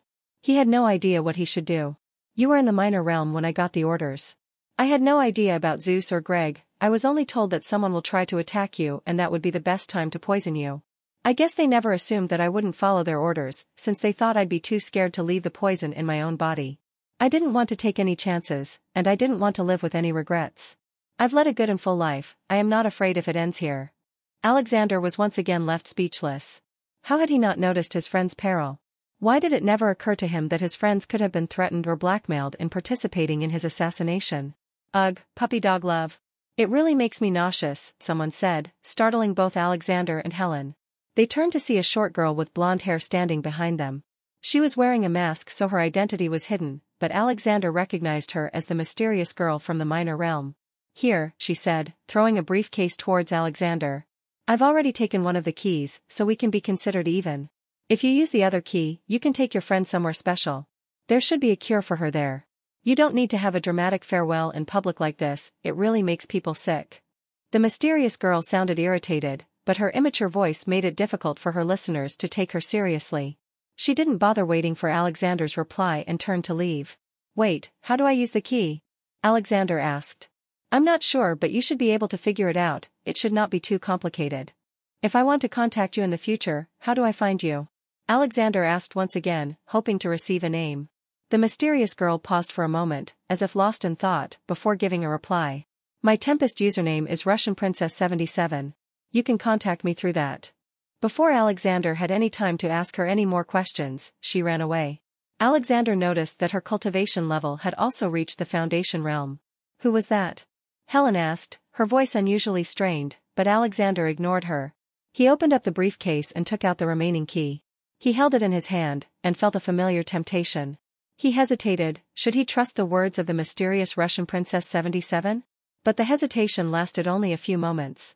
Alexander took Helen's hand, but before he could do anything else, as if sensing Alexander's intention to use the key, it broke. There was a golden flash and the two kids disappeared, leaving a semi-conscious Greg still out on the street. It may have seemed like Lex was wasting time when he was in a serious predicament, but from the moment he decided to somehow get Hugo to exit his room and into the gift shop, only an hour had passed. His bath had been warm and relaxing, something he needed to calm himself down so that he didn't take any drastic decisions. The more precarious his situation, the calmer he needed to be. He had gotten redressed and was just about to exit the inn to go smoke, but to his much welcome surprise 2 new guests appeared at the inn. Ensuring that he looked fine, Lex teleported to the gate to welcome his guests. 2 teenagers stood at the entrance holding hands, bewildered as they looked around at their new surroundings. The boy was tall and handsome, and even in his surprised state gave off an aura of self-confidence. The girl was once beautiful as well, but with the power of the inn, Lex could clearly see that she had been badly disfigured by various rashes all over her body. Ignoring their appearances, Lex quickly checked their details. Name, Alexander Morrison. Power level, Foundation Realm, Initial. Species, Human. Midnight and Prestige level, not yet available. Name, Helen Sigmund. Power level, Chi Training, 7th step. Species, Human. Midnight and Prestige level, not yet available. Welcome guests, to the Midnight Inn, he said warmly. The universe's foremost establishment for rest, recovery and anything else you may desire. I am the Innkeeper, your host. Wasting no time, Alexander said, my friend has been poisoned and I was told that you have a way of curing her. Is that true? Told? Lex thought curiously. But instead of pondering on it, Lex turned towards Helen and focused. Normally a guest would have to enter the recovery room for him to see a detailed report on their health, but ultimately the inn was his, and if he focused on a guest he could still view their condition. Name, Helen Sigmund. Condition. Several poisons absorbed in the bloodstream. Severe rashes all over body. Slight bruising.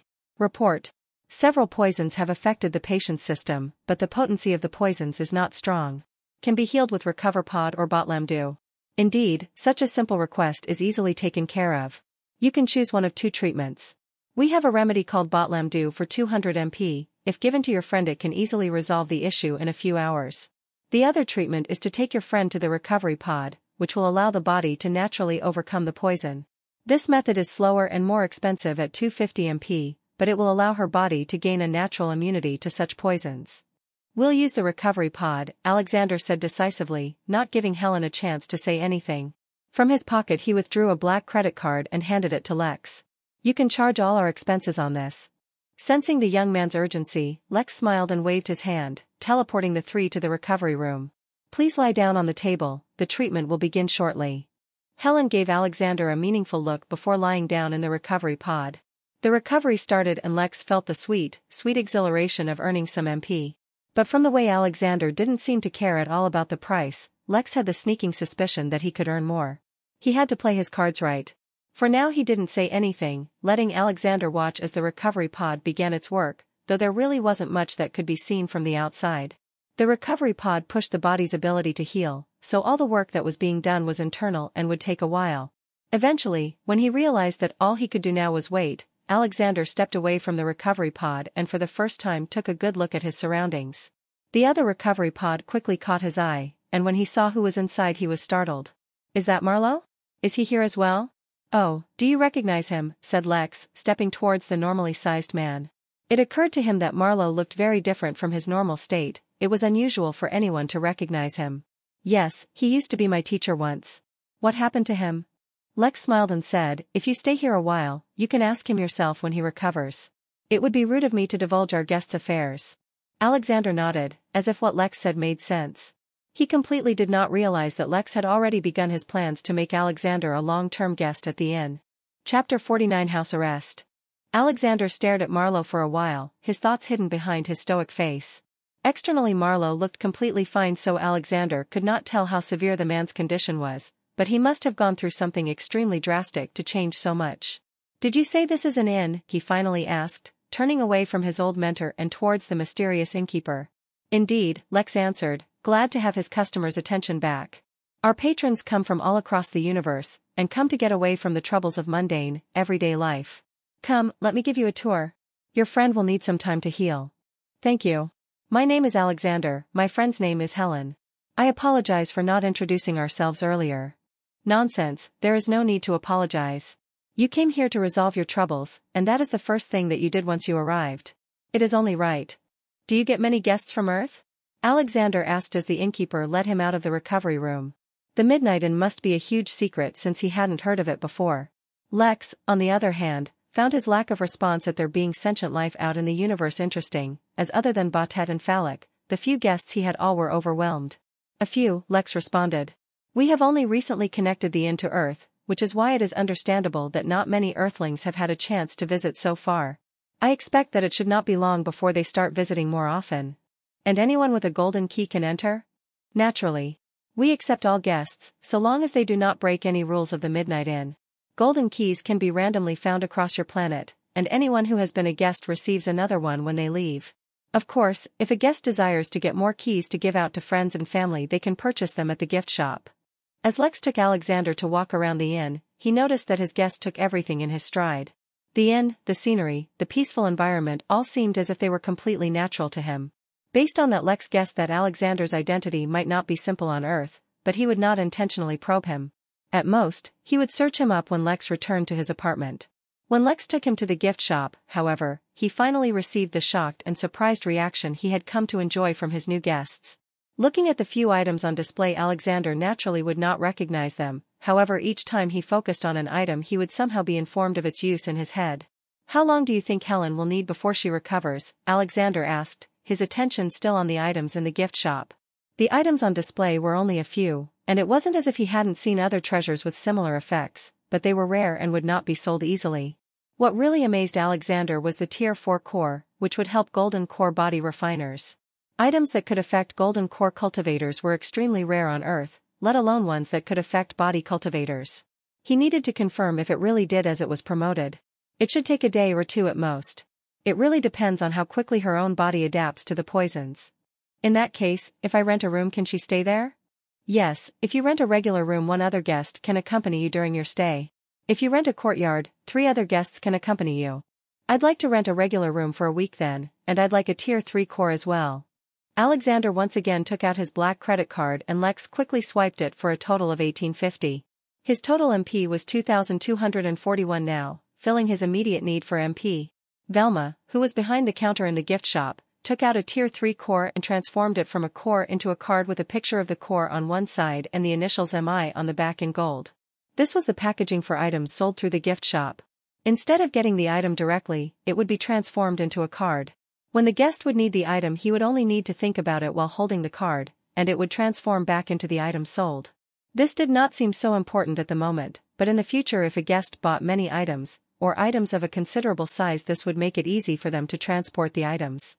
Alexander's eyes gleamed as he saw the core turn into a card, and when Lex explained to him how to use the card he was most pleased. This was a very discreet way of transporting items. If he could somehow learn how to turn items into cards, the benefits would be endless. Yet he was not so delusional as to think anyone would casually teach him such a technique. Little did he know, even if Lex were willing to teach him, Lex himself had no idea how to do it. This was a function the imp performed automatically. Alexander took the card and followed Gerard, who had appeared with a tray of lemonade, to his room. Alexander was in a bit of a rush. He had to return to Egypt quickly, but he wanted to confirm the core's ability first. It was too important.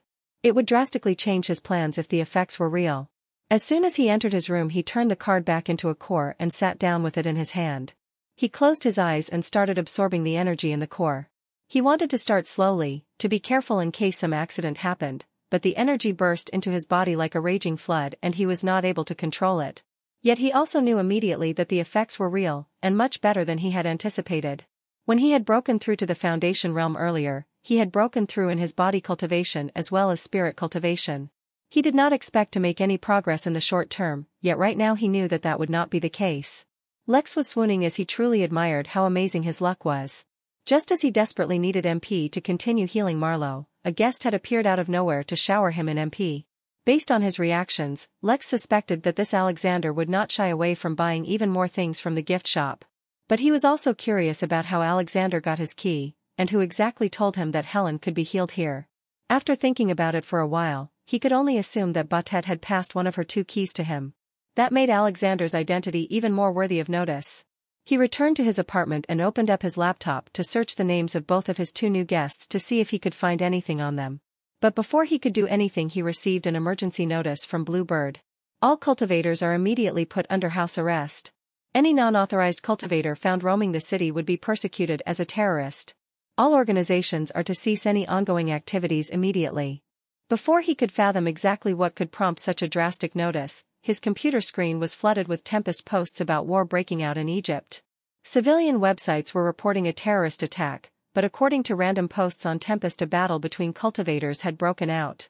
ADF was unreachable and no one could tell what was happening on ground because all networks in the area had been shut down. While Lex was absorbed in the shock of what was happening, his phone started ringing. He picked it up and was slightly surprised to find that Larry was calling him. "Hey Larry," Lex said in an unsure tone. "Hey Lex," replied the voice in an anxious tone. "I don't mean to inconvenience you, but I was hoping for a favor. I'm in the city but my apartment is too far out for me to return to it quickly. Would it be possible for me to stay at your place for a short while? I really don't want to be arrested by random Bluebird agents for not getting back home quick enough." Lex was stunned for a moment, but quickly told Larry to come over. He sent him the address to his apartment and began waiting. Maybe Larry would have a better idea of what was happening. Chapter 50 ICPA. While waiting for Larry, Lex continued to search the Bluebird portal for details of what happened. There were countless rumors about war breaking out in the region, about an ancient heritage that had been uncovered, about a unique treasure that had been uncovered that attracted all the rich and powerful. However, there was no credible news. Neither Bluebird nor any other organization released a statement about what was actually happening, just that all cultivator activity had to cease temporarily. Regardless of whatever it was, Lex was most confused about why he would be affected by it in New York if a battle happened in Egypt. Based on everything he knew, despite the fact that there was always a lot of security cultivators engaged in battles all the time, Lex was lost in his thoughts for a while before he was woken from his reverie by the sound of knocking on his door. He opened the door, a badly bruised and sweaty Larry, standing at his doorstep with a small duffel bag full of clothes. "What happened?" Lex asked out of concern. "Are you alright? Did you get into a fight?" No, don't be alarmed," Larry said, his voice still as energetic and cheery as ever. I was at work when the bluebird notification went out. I work as a combat partner, a few bruises here and there are pretty common. Normally I go to a doctor after my sessions who fixes this right up, but the club had to shut down in a hurry so I didn't get time. I was gonna go home but the commute is usually an hour long. I didn't know what the bluebird agents would have done to me if they found me still out so long after the emergency broadcast. I didn't want to risk it, I hope you don't mind. Not at all, Lex said, bringing Larry in. Why don't you shower and freshen up first, we can talk after. Thanks, Larry said, showing a grateful smile, and walked into the bathroom with his bag. Lex grew a little more curious about this class fellow of his. He didn't doubt that Larry worked as a sparrer or trainer or whatever, but Lex had seen Larry fight during the self-defense class. He wasn't so easily beaten, nor was he so easily bruised. There was more to his situation than he let on, but since Larry didn't want to say he would not intrude. While waiting for Larry he continued to surf the portal for more news. There were countless conspiracies, but little of anything concrete. Someone had even brought to attention the fact that Marlowe had cancelled some of his business meetings for this entire week and had recently just disappeared from public view. Although Lex knew that Marlowe was famous, he was surprised that someone would so thoroughly check his details and bring him into whatever this incident was. Half an hour later Larry exited the bathroom in a fresh set of clothes, and although his bruises were still there at least he wasn't sweaty anymore. That felt great, Larry said, throwing himself onto the couch. Sorry for intruding like that, I hope your girlfriend doesn't mind me staying here. Larry winked at Lex lecherously, and looked around the apartment for any signs of that girlfriend. I live alone, Lex said, amused at Larry's obsession with girls. Living the bachelor's life. That's fair, no reason to tie yourself down. Lex shook his head, not bothering to explain. In this regard, Larry was hopeless. Do you have any idea what happened? Why did Bluebird send out an emergency broadcast? Whatever happened, it couldn't have been that big. I mean, the non-cultivation world seems to be going on with business as usual. I don't know, but I can take a guess. It must be something to do with one of the International Cultivator Policing Agencies, ICPA. Like Bluebird takes care of New York and a few other states in North America, there are a bunch of such agencies across the world. Whenever one of these agencies encounters an emergency, all agencies worldwide employ a cultivator house arrest. It's not common, but it has happened before. But isn't that a little extreme? I mean, as far as I can tell whatever the cause, it happened in Egypt. Why do we need to be placed under house arrest here? Or the rest of the world for that matter? Instead of replying immediately, Larry looked at Lex with an amused and entertained look. Come on my friend, chasing after girls is fine. But you can't be so absorbed in the act that you become completely uninformed about the rest of the world. Lex rolled his eyes. Which of the two of them was completely absorbed in thoughts of girls? I can tell you haven't really joined any organization, or met any other cultivators outside of class. Otherwise you wouldn't be asking such a basic question. Or at least, you'd have some idea of the reason. I guess it's up to me to educate you. This is going to take a while, do you have any food? Lex had no food at home as he had been eating at the inn lately, so he ordered them a few large pizzas. It might have seemed too much for the two of them, but Lex enjoyed a larger appetite since he started cultivating. Have you ever heard of the God complex? Larry asked, once Lex finished ordering. But before Lex could answer, Larry continued talking. The God complex is when a person starts believing themselves to be infallible. They start thinking their abilities are better than everyone else, or that they themselves are inherently better. Amongst mortals, very successful surgeons are known for developing these complexes. Among cultivators, it's even more common. Larry's voice had lost its jovial tone, and for the first time he seemed to be taking something seriously. That's not to say cultivators become bad people. No, most cultivators stay lawful and peaceful and live their own lives without thoughts of hurting others. But the longer one cultivates, and the stronger they become, the more a cultivator slowly starts to see themselves as more than they once were. I mean, with such clear-cut divisions in cultivation it's only natural that as your cultivation rises you think of yourself as better and better. After a certain amount of time, without realizing it, cultivators start thinking of themselves as different, or superior to mortals. I mean, just think about the terminology for non-cultivators, mortals. For the most part, it doesn't make a difference in anyone's day-to-day life. But out of 1,000 cultivators, if even one develops an inflated ego, can you imagine what that person would do to any mortals he didn't like? If a body-tempering cultivator can completely dominate mortals, can you imagine what a chi cultivator who is having a bad day could do to mortals? Or a chi cultivator who feels a mortal has offended him? Have you ever been bit by a mosquito? Did you feel like squatting all the mosquitoes in the world after feeling that irritating itch? In the past, it was ridiculously common for cultivators to kill mortals over the tiniest inconveniences. That is the real reason the ICPAs were formed. To protect mortals from cultivators. Yes, they do much more than that. But if a cultivator killed another cultivator, they may take action, but depending on who the offender is they may get away with a slap on the wrist. However, if a cultivator is caught killing mortals, even if it's a golden core cultivator, the ICPAs take serious action. So when an emergency situation occurs, all the ICPAs in the world enforce a house arrest. You're saying whatever the incident that happened was in Egypt, so most likely the authorities over there have their hands full and can't focus on anything else. To avoid cultivators going there and taking advantage of the situation, everyone is put on house arrest. Most people won't even think of taking advantage of something like that, but it only takes one golden core cultivator and the damage can be beyond imagination. A solemn mood hung in the air as Lex absorbed everything Larry had told him. The fact that this is such a big deal means something like that must have happened in the past. But aren't the ICPAs full of cultivators themselves? Who's going to stop them if they're the ones who want to take advantage of a bad situation? Larry shrugged. I don't know. That's the kind of stuff those higher-level cultivators need to think about. We're just at the bottom of the barrel for now, none of this has anything to do with us. Anyway, come on, let's see if there's any news on what actually happened. I was too busy before, I haven't been online at all. Lex agreed as he was also curious about the cause of all this commotion. Surprisingly, when he went back onto the portal, the first headline he saw read, Alexander Morrison assassinated in Egypt. The familiar name took him by surprise, so he completely missed the horrified look on Larry's face. Chapter 51 Change of Plans. Lex clicked on the article to read more.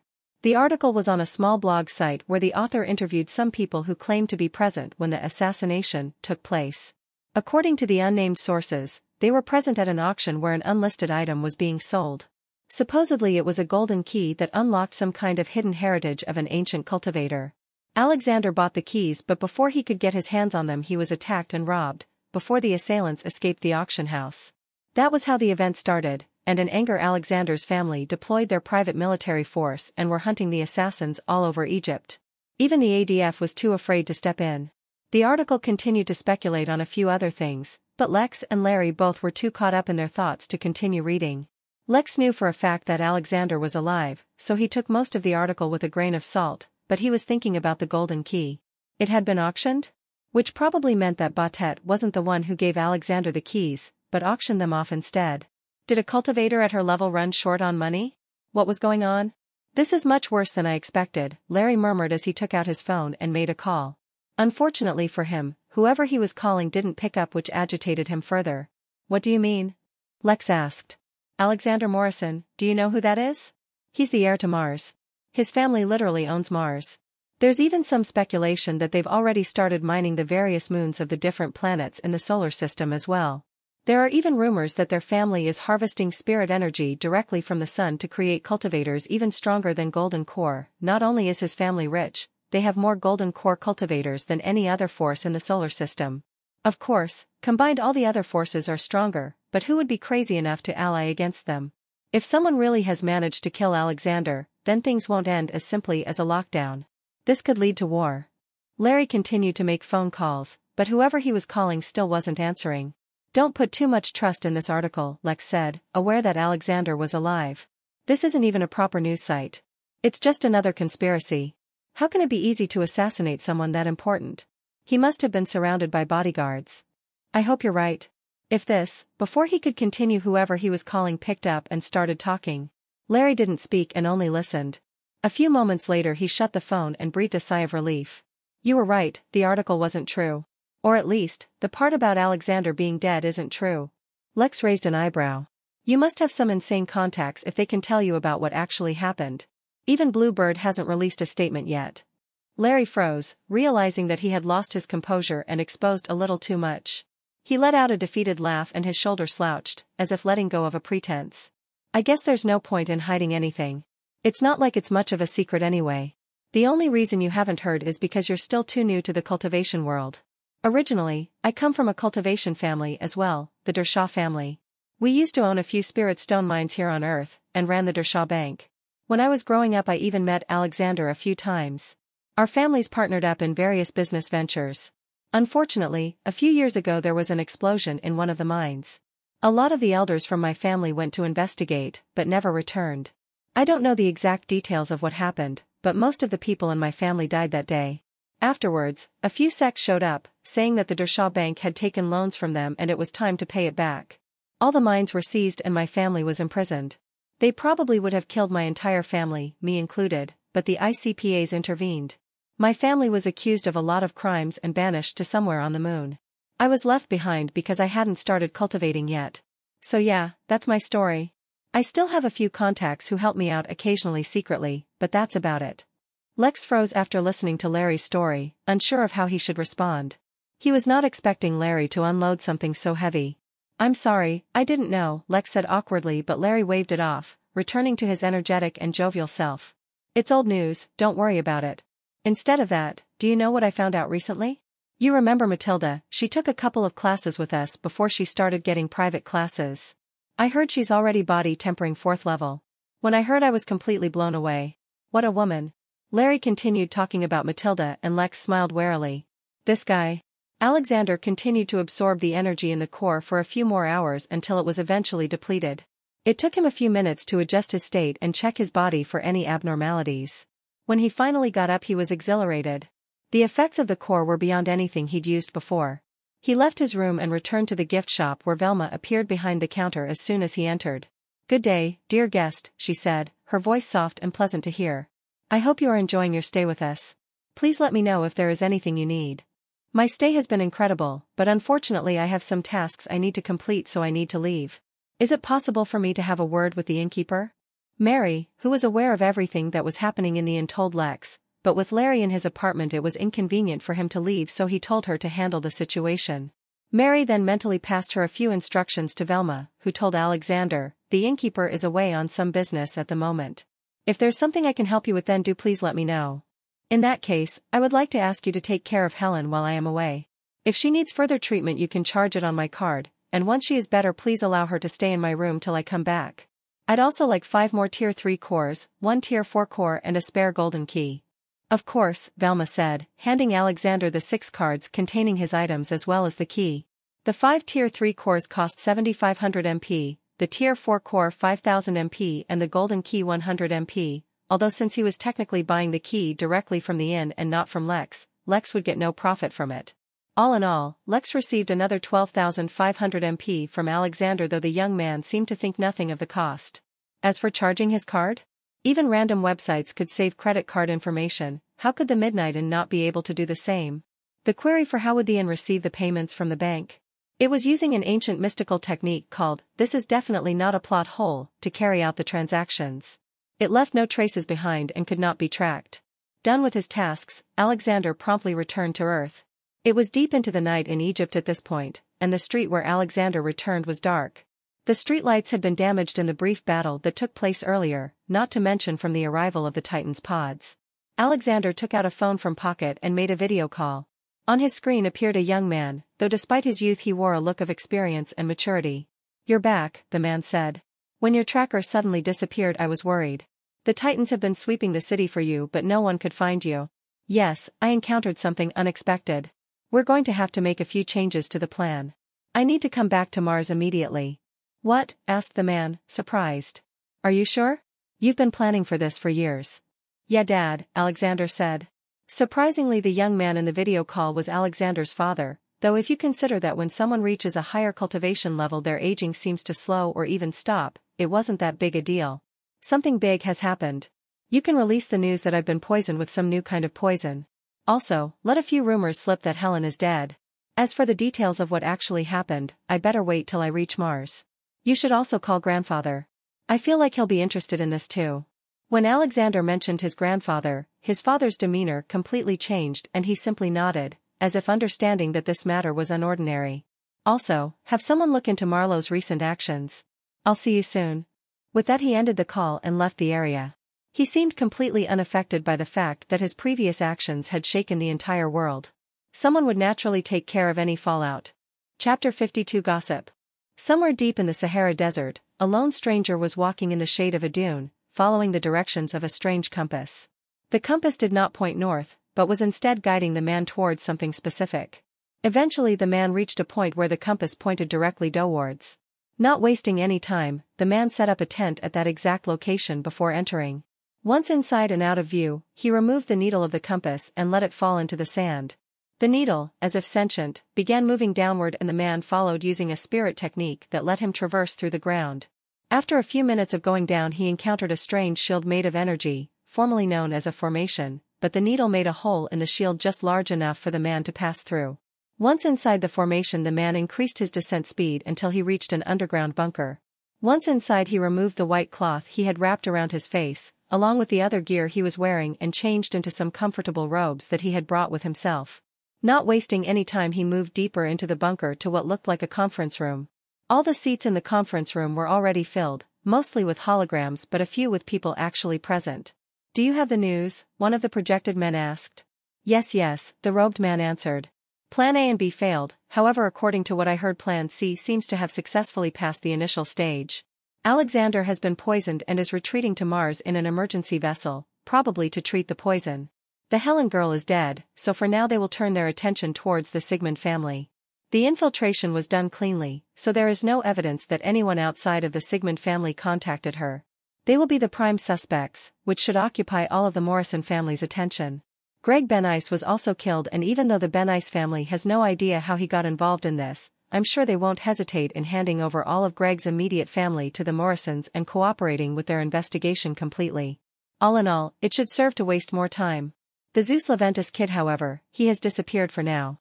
No one knows where he is, and the Leventus family has reacted unexpectedly. The current Leventus family head has left directly for Mars. His intentions are yet unknown, but considering Zeus' role in the assassination, going directly to Mars is a bold play. If the Morrisons take their anger out on them it'll be great, but if they don't it still doesn't matter, said one of the holograms. They're not connected to us in any way. What I'm curious about is how the ADF matter will be handled. No one expected the kid to directly deploy troops on Earth. I can't even begin to imagine what he would have done had he not been poisoned. The reaction was too swift. We will need to be even more careful proceeding forward. I've already handled the matter. Some key personnel have been killed and it's been made to look like suicide. Upon investigation it'll look like they panicked when their plan failed and so took their own lives to hide their trail. No matter how it's investigated, it'll be a dead end. You do not need to waste your time fretting over these details. What matters now is that everyone begins their part in the plan. The top powers on Earth are too secretive, we still cannot figure out how or why, but in the last 200 years anyone who caused too much trouble on Earth has mysteriously vanished. Taking over Mars is our only chance for freedom, and our only chance to break through. There can't be any mistakes. You don't need to tell me, said a lazy voice from a different hologram. You've only been working here for a few years. We've been preparing for this from the day the Morrison family landed on Mars. As for the rest of you, we need to step up on recruitment. The meeting continued as everyone in the room began coordinating on the different steps required for their plan. Unknown to everyone, the fate of billions was being decided casually in this bunker under the desert. Lex and Larry had gotten to know each other quite well in the few hours that they were together in the apartment. From him Lex had also learned a lot about the different organizations in the spirit world, along with correcting some misconceptions he had. For some reason, he always thought that joining an organization was like getting a job at a company. They would give him benefits but make him work in exchange. This was true for a lot of them, but not all. One in particular that aroused Lex's interest was called Balor's Castle. This was an organization made by, and solely for rogue or lone cultivators. Their main purpose, first and foremost, was to provide protection to its members, and then secondly it had a lot of miscellaneous services. Joining also had different levels. If you joined as a basic member, then as long as you were in the territory owned by Balor's Castle, they would protect you regardless of who was your enemy, even ICPA. For this level of membership you weren't expected to do anything else, but they heavily promoted helping other members if you ever met them. For higher level members there were obviously more perks, but then of course you had to make a relevant level of contribution. This is what Lex found most interesting. The contribution could be in many forms, and thus it was very flexible. This organization was internationally founded and had almost a dozen Golden Core leaders across the globe. It was something that could be very helpful to Lex, and he jotted down its name in case he ever wanted to join. Larry had also learned a lot from Lex, though Lex sort of regretted sharing. At some point during Larry's incessant prodding Lex had let slip that he had only ever had one girlfriend, during his first year at college. The fact that Lex hadn't dated after that led Larry to weave a tale of a heartbroken Lex, forever pining after his one true love, lost to the materialist allure of modern society. Lex balked, but who had told him to share? Eventually the conversation changed towards their self-defense class, and then Marlowe. This was when, for the first time in his life, Lex participated in gossip excitedly. The owner of Ultimate Fighting Fortress was Marlowe's wife. It was apparently something that was commonly known, but Lex had only found out through Tempest. Nobody knew why there was apparently such enmity between husband and wife, and Larry shared a few outlandish stories he had heard online. The hours went by quickly and the two did not even notice their growing friendship, until late at night when Blue Bird released another broadcast ending the house arrest and returning things to normal. Reluctantly Larry left, for he had much work he needed to do. Oddly enough, Lex found that he had enjoyed the company of the over-enthusiastic fellow. But there was no reluctance on his part, he couldn't wait for Larry to leave. He did not miss the new addition to his MP, and he was practically dying to upgrade his inn. Chapter 53 Disappointment. Lex immediately returned to the inn and excitedly asked Mary, "What happened? Where did all this MP come from? Who was it?" The tiny telegram appeared before, sparkling as she glittered and sparkled while gliding through the air, clearly infected by Lex's emotions. It was Alexander. He bought the zombie cores and left Helen in our care, saying that he'd be back soon. Lex was slightly disappointed that Alexander had left, but he couldn't care at this point. Finally he had a decent amount of MP to spend and he knew exactly how he wanted to spend it. Flying high into the air he looked down at the inn, deciding where exactly he wanted to make some changes. After a few moments of consideration he flew over to the west where he'd created some hills earlier. He made the hills higher and added trees and shrubbery across them, but built a smooth yet winding path through them. At the peak of the highest hill he created flatland dusted with various wild flowers. In the middle he put the one building he'd had his eye on for a while now, the meditation room. It cost him 1200 MP, along with another 300 MP for the remodeling of the hills, but it was a necessary expenditure. All of his guests so far had been cultivators, and though they seemed satisfied with the amenities so far, how could they not be provided a place to cultivate? The meditation room was at level 1, which meant it provided only the most basic of advantages for now, but that was enough for the moment. On the outside it looked like a hut, but the inside would change according to whoever was using it and would create the most relaxing environment. It provided a higher concentration of spirit energy, and made it easier for people to enter meditation and focus. There was a slight boost to the user's comprehension, meaning anything they were contemplating or meditating on would be easier for them to understand. The meditation room could only host one user at a time, but if he ever needed more he'd create them as necessary. The use of it cost him nothing, so he decided to price it at 100 MP a day. This would be a great attraction, Lex imagined, for his guests. He'd noticed that a lot of them spent some time cultivating or meditating in their room. A specific place that would provide a boost would be even better. Done with his little side project, Lex grinned and did what he had truly been waiting for. He paid 5000 MP for his cultivation upgrade. His new total was instantly brought down to 8241 MP, but he didn't care. It was still a lot, and he'd really been waiting to elevate his cultivation. He closed his eyes and waited to be transported to the white room and nothing. After waiting a bit more, he asked Mary in a confused tone, "What's happening? Does the inn need to prepare to elevate my cultivation?" "Not exactly," she replied after a moment, as if communicating with the inn. "Your body hasn't settled down from your first procedure. You underwent a major change, and although it seems like you are fine, your body has not reached the optimal stage to undergo the next procedure. Don't think of this as a video game in which you can upgrade whenever you want, things need to be done step by step. When your body has stabilized and is ready for the next procedure, the inn will let you know. If you want to speed up the process, rigorously exerting yourself and then fully recovering will hasten your body's stabilization. On the bright side, since you've already paid the price for the upgrade, you won't need to worry about it when you're ready." Lex groaned. Of course, his system would never make things easy. Other MCs had systems that made them OP instantly. Other MCs could instantly rule their worlds. He on the other hand had to continuously train and get beat up by a made giant and fight zombies senselessly. The news was disappointing, and it made a dent in his plans. He needed to consider what to do for now. He could slowly take his time, and wait till he's ready and then upgrade before returning to Vegas Minima to drop more golden keys. But he didn't want to go back to that zombie-infested land till he was stronger. Little did he know that he had only encountered the lowest of the low zombies on that planet. If he had landed in the same place as Marlowe he would never have survived. Another option was to use the third golden ticket when it was ready. It was another thing he wanted to put off till he was stronger, but it seemed that might take too long. Although there was no rush really, Lex could take all the time in the world, he didn't like being excessively lazy. After thinking for a while, he made up his mind. He was already experienced at going to another world, he would be better prepared this time around. It seemed like it was time to expand his customer base to another world. Chapter 54 Shopping. Having made up his mind, Lex first checked up on his guests to see how they were doing. Hugo was still in his room, stabilizing his new realm. Marlowe was still undergoing a process of healing and being corroded by his own blood, while Helen was almost completely cured. The only reason Helen hadn't been cured by now, in fact, was because she'd had the poison in her system so long it had seeped into her brain and affected it, healing which was a slow and delicate process. Still, she'd be out soon. Lex instructed Velma to stay by her side and to give her a tour once everything was done. With that he was done for now. He considered adding the guild room to the inn as well. It only cost 1,000 MP, but he decided to wait till he had more guests frequenting his inn.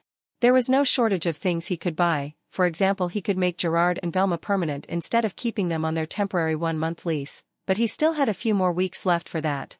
He was planning on making the change closer to their end date, that way he'd keep some MP in case of an emergency, failing that Marlowe quest really affected him. He returned to his apartment and slept for a few hours before getting up at the break of dawn to go and exercise. He'd need to keep exerting himself if he wanted to speed up his body's stabilization process. He strapped some weights onto his body and went out for a run. At around 9 a.m. he messaged Larry, asking him if he knew where he could quickly buy some gear. Larry replied with a location, asking Lex to meet him there in an hour. Unexpectedly, it was the Javits Center. A lot of large events took place there, and Lex had visited the place himself a few times during Comic-Con. He really wasn't expecting such a public place to have anything to do with cultivators. It really took hiding in plain sight to another level. Lex showered and left immediately, quickly reaching his destination, but arriving early was pointless as he still ended up waiting for Larry to arrive. When the exuberant young Larry arrived, he looked much better than yesterday, with no sign of the many bruises he had earlier. Whether it was makeup or medicine that did the job, Lex could not tell at all. "What kind of gear are you looking for?" Larry asked after they greeted each other. "Survival gear, body armor, weapons. I'll have to look at what's available. It really depends on what's available and what I can afford. Normally I'd ask Marlowe, but he's away and God only knows when he'll be back." No, it's a good thing you asked me instead. Not that Marlowe wouldn't be able to help you out, but you really need to mix a little more with other cultivators.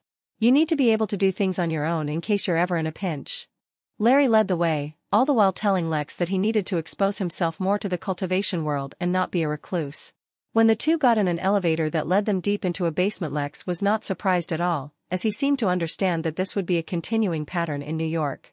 When he exited the elevator, he entered a large hall that looked identical to the one on the ground floor, and with the same AR technology used everywhere else, it looked like they were out in the open instead of deep underground.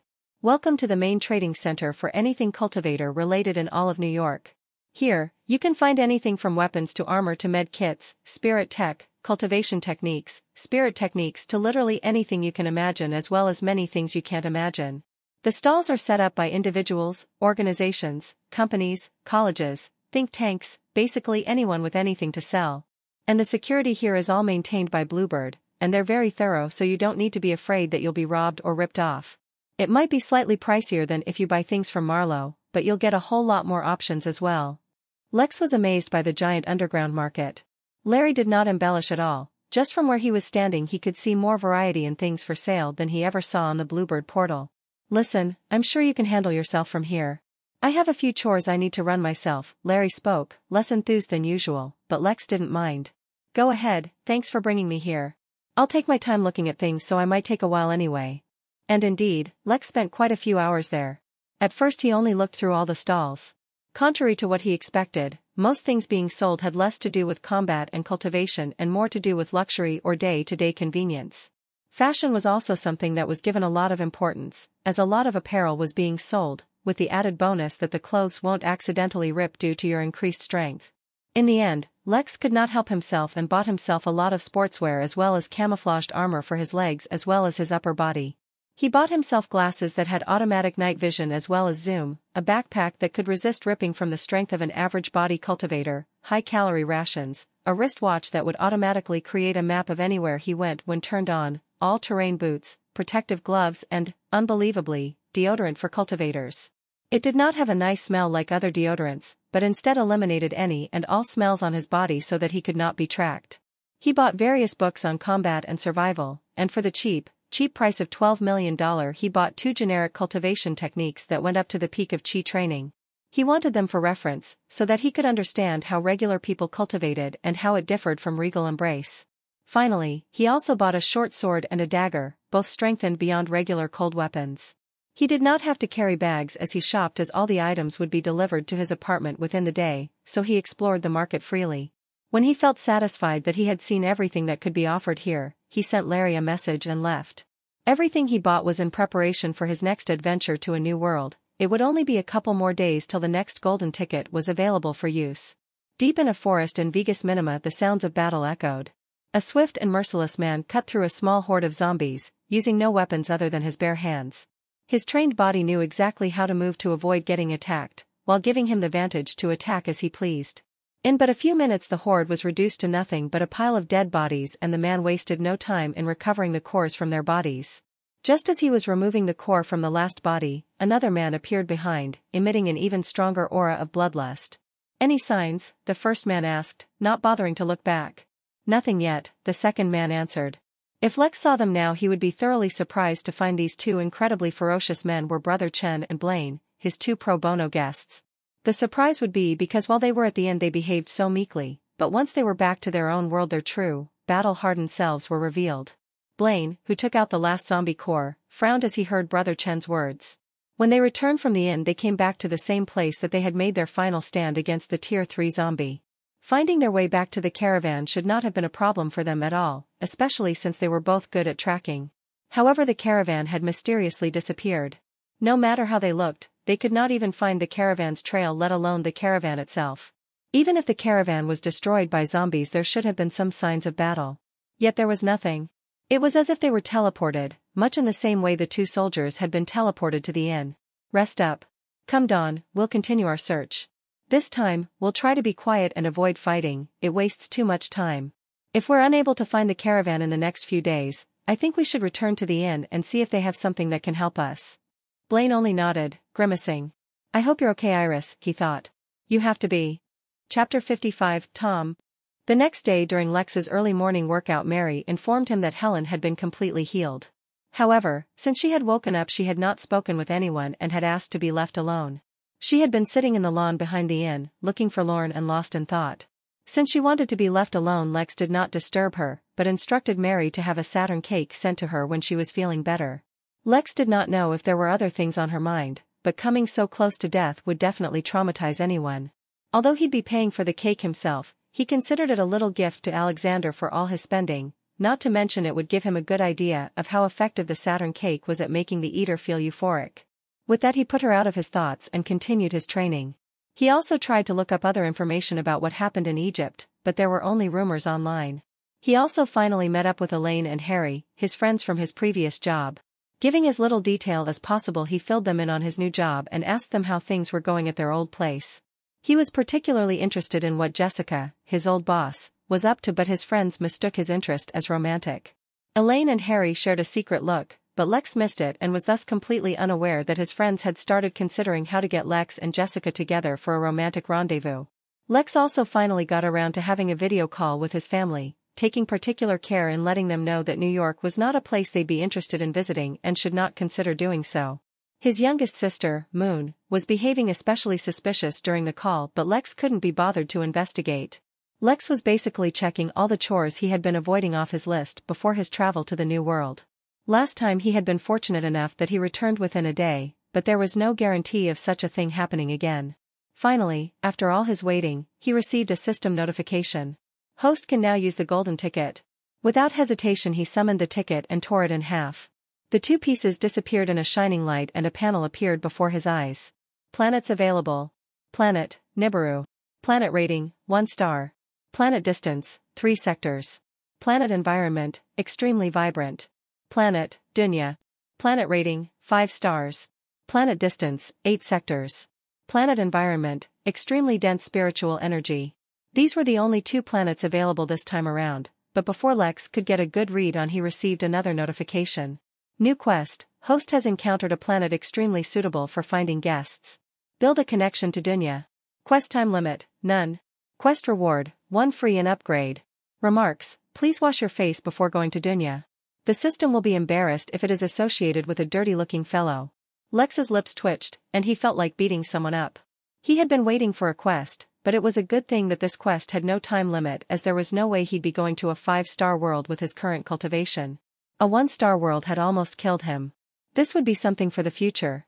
Without wasting any further time, he selected Nibiru and disappeared. Lex was extremely tense when he reappeared, and quickly analyzed his surroundings for any threats. Fortunately, his arrival this time was different from last. He found himself standing alone in the middle of a wide, dirt road on a plateau. It seemed like early morning, and the pleasant weather and cool breeze welcomed Lex like a fond friend. Some distance on his left there seemed to be a forest, but on his right down the plateau Lex could see some farmers working in what looked like rice fields. Lex relaxed a little, and moved his hand away from the heavy Harley that he was wearing on his hip. The short sword that he had recently bought was strapped to his back, and his dagger in his boot. He was wearing his defensive, camouflage gear as well as his new backpack, so he stood out like a nail in this very rural environment, but he was more concerned with his immediate security rather than attracting attention. Making sure that nothing was amiss, he sent the bathroom slipper back into the system inventory. But since he was wearing boots, how was he also wearing the slippers? Well, Lex had realized that he didn't really need to be wearing the slippers on his feet for them to have an effect, only have them on his body. So he used a spare lace he had in his apartment and tied both ends onto one slipper each, then hung the slippers around his neck. It looked hideous, but it was more practical. Not to mention no one saw it, so it didn't really matter. Just as he was about to move, he heard rustling from the forest and looked just in time to see a ruffled young man running out of the forest, completely out of breath. The young man was wearing what looked like scholar's robes, something very unfit for running, and had numerous scratches on his somewhat dirty face. Glee could be seen on his face when he exited the forest and scurried towards the road. Yet when the boy noticed Lex on the road, he froze, gripped with shock and horror. The both of them stood facing one another a few feet apart, analyzing the other. Lex was dressed too peculiarly, and judging by the other face he could tell that all sorts of assumptions were being made about him. It would be better to take control of the situation before something unexpected happened. "Hello there, friend," Lex spoke warmly with a smile. "My name is Lex. I seem to have gotten lost. Could you point me towards the nearest town or village? I would appreciate it." The young man gathered himself up when he heard Lex speak. The fear on his face disappeared, but suspicion clearly painted his face. Clearly whatever he had originally assumed about Lex was wrong, but he could not judge the truthfulness of his words. "My name is Tom. You can call me Tom," he said. "Or rather," she said. The moment she spoke, Lex could tell it was a girl, her voice a clear giveaway. She had disguised herself well, not to mention her short hair and dirty face adding to it. But once Lex realized, it became obvious that this wasn't really a boy. "You'll only find farmers here.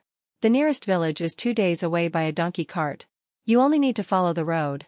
Now if you'll excuse me, I need to be leaving." Tom fixed up her robes and started strutting down the road as if she had nothing to hide, though her unusually quick pace spoke otherwise. "Are you all right, Tom? Do you need any help?" Lex asked, amused. "No, I mean yes, I am completely all right. I am very, very all right. I don't need any help. I completely do not need help at all." Just as Tom was speaking, 4 men dressed completely in black broke out of the forest in a fury. They were holding daggers in their hands, and as soon as they saw Tom and Lex they yelled and attacked. Before Tom could react, Lex picked her up and started running, a grin on his face. Tom, taken by surprise, yelled, but quickly stopped when she heard Lex say, "Are you sure you're totally completely all right? You don't even need a little help?" The 4 pursuers were mortals and thus would not be able to keep up with Lex's pace, so he felt no pressure at all. He could have also fought them, but he didn't want to fight, and potentially kill, random people for no reason at all. More importantly, Tom's bad acting and disheveled appearance filled Lex with the urge to tease her. But most importantly, he received another notification from the system. "New quest, you have encountered someone carrying the will of the world Nibiru. Protect their safety and help them complete their task to gain goodwill from Nibiru.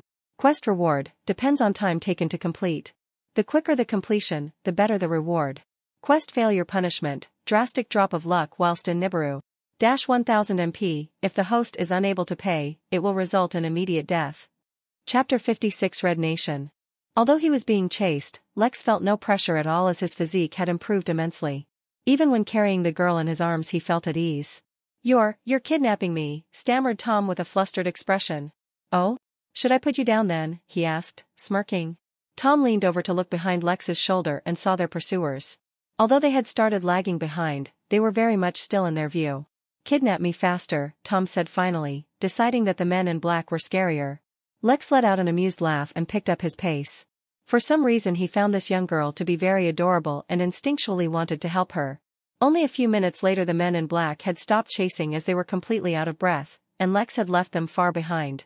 "Run into the field," Tom said. "I know a good place." Lex listened to the girl's instructions and followed where she directed. Soon he found himself in the wild, far away from any indication of civilization. Ultimately they stopped by a small creek with a hidden tunnel, and that began from the base of the tree.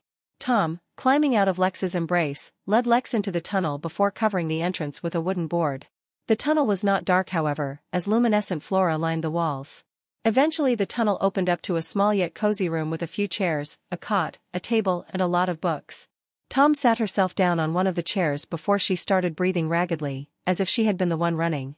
Then she did an action to indicate she was wiping the sweat off her brow, before turning to look at Lex. "You are welcome," she said, her voice loud and magnanimous. "If I hadn't told you where to go you would have probably kept on running on the road and then the bad guys would have caught you." Lex's lips twitched. It seemed he had a knack for finding unusual people. "Thank you, but I get the feeling they were more interested in you than in me." As soon as he said that Tom's face grimaced, her hands clenched into fists. "Do you need any help?" Lex found himself asking. "Those bad men want to hurt the Lord Protector. Father Henry found out about them, but before he could tell anyone they came to hurt him. He wrote a letter and told me to take it to the capital, but before I could do anything those bad guys started chasing after me. If I don't take the letter to the capital soon, they might end up hurting Lord Protector. In that case, let me take you to the capital. We shouldn't waste time sitting around here, we should be moving." Lex needed to help the girl with her task for his quest, not to mention she seemed very upfront so would be a great source of information about this world. Tom hesitated. "Why do you want to help me? If you stay with me, those bad guys will come after you as well." "Of course, it's for the Lord Protector," Lex boldly claimed, having no idea who he was talking about at all. "How can I relax when I know someone wants to hurt the Lord Protector? Not to mention, I also need to go to the capital, and as I told you already, I'm kinda lost." Tom was hesitating, deciding whether she could trust Lex, until she finally decided that if he wanted to hurt her he could have done it already. "Okay, then we should go. But I need to rest a little first, I've been running all night. By the way, my name is Tiffany. I'm sorry I lied to you, I thought you were also a bad man." "Haha, I can't blame you. I am dressed a little strangely, anyone would be afraid. But these clothes are really good for traveling, which is why I'm wearing them." After that little exchange Tiffany let her guard down, and Lex began asking her random questions to try and understand the world a little bit. He could not ask directly, but fortunately Tiffany did not think his questions were strange and answered him honestly. First of all, he was in a country called Red Nation. Tiffany didn't know much about the world, but Red Nation shared a border with at least 3 other countries. Civilization on this planet seemed to be developed at the level of the Middle Ages on Earth, but there was one very prominent difference between Nibiru and Earth. Humans were one of the lowest on the food chain on this planet. This world was ruled by beasts, and humans did not seem to have any knowledge of cultivation at all. The countries weren't dictated according to the will of the people, but according to the territory of the beast alpha that occupied the lands. How the people of each country were treated was completely up to the will of the beast alpha, however it seemed the consensus was that humans made very good workers and soldiers. The people in Red Nation were treated relatively extremely well, but in some of the neighboring countries humans were completely treated as slaves. This information was extremely shocking to Lex, and it left him with a strange bitter aftertaste in his mouth. All the humans on this entire planet, or at least in the nearby countries, lived at the mercy of beasts. Of the 3 worlds Lex had been on, he now realized how blessed he was that Earth was where he lived. To distract himself he asked Tiffany a little more about herself. She was 13 years old, almost 14 now, and was raised by the priest she called Father Henry. Father Henry and his colleagues worked directly for the Lord Protector, and were given tasks that helped keep their country vibrant. After asking a few more questions, Lex came to the conclusion that the Lord Protector of Red Nation might not actually be a beast, but some kind of spirit plant that had gained sentience. That was because all the priests of Red Nation were tasked with taking care of all the flora of the country, and often performed rituals that involved taking care of forests. From starting controlled fires, eliminating pests, spreading fertilizers, collecting or spreading seeds to many more tasks that Lex could not understand, all their actions had something to do with plants. Fortunately for him, he also learned that humans were a protected class in Red Nation, which meant that as long as he stuck close to the roads he would not come under attack from spirit beasts. If they strayed too far into the wild, however, then their survival was in their own hands. As a mere body-tempering cultivator, Lex decided that even if had to risk running into those pursuers, he would promptly return to the main road once they left. Eventually, after all that talking, Tiffany became drowsy and lay down for a nap. As soon as she woke up, they would leave and begin their new adventure. Chapter 57 Idea. While Tiffany slept, Lex went through the books in the small room. Most of them were children's stories about heroic and magnanimous beasts helping and guiding the humans to safety. Others were on random subjects such as herbology or carpentry, to biographies of some beast alphas who had a great influence on humans, both for the better and worse. Naturally, Lex used the books as a database to feed his fancy monocle with some knowledge of this world. Furthermore, while a lot of the stories were surely fictional, Lex was able to piece out the history of this world, at least in regards to humans. They truly were at the lowest step of the food chain, living like nomads in the most desolate places to avoid wild beasts. At some point in history a few tribes either tried to domesticate, or rescued young beasts and raised them as a part of the tribe. The exact details could only be guessed, but the basic story was that the first time humans came out of hiding was when a beast alpha was born that considered itself a part of a human tribe.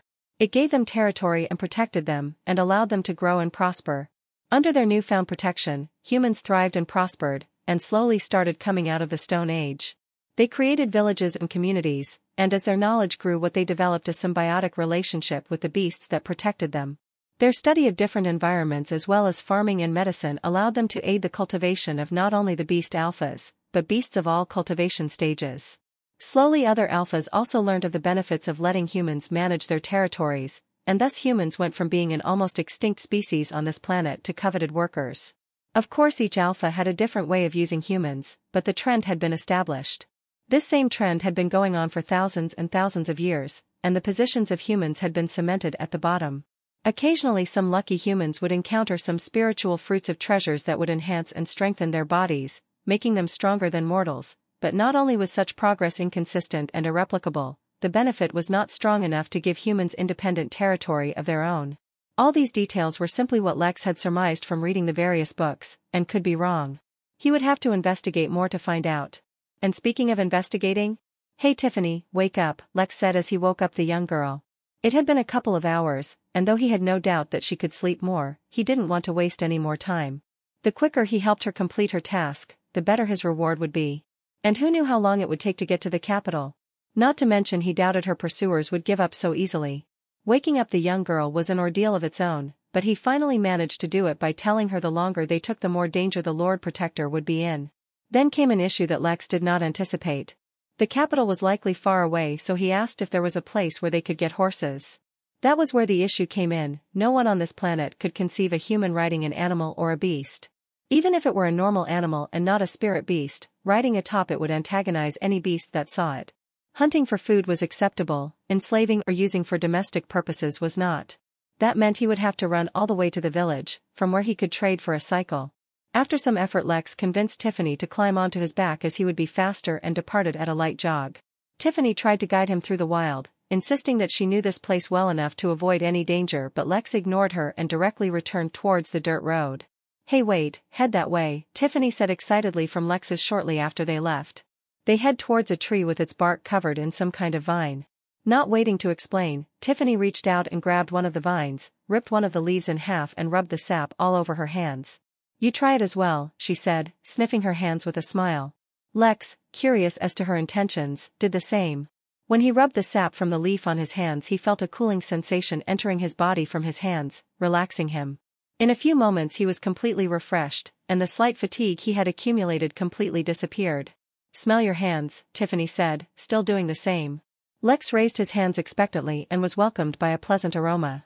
It smelled similar to night jasmine, but more than the aroma Lex was enthralled by the cooling sensation he felt entering his brain.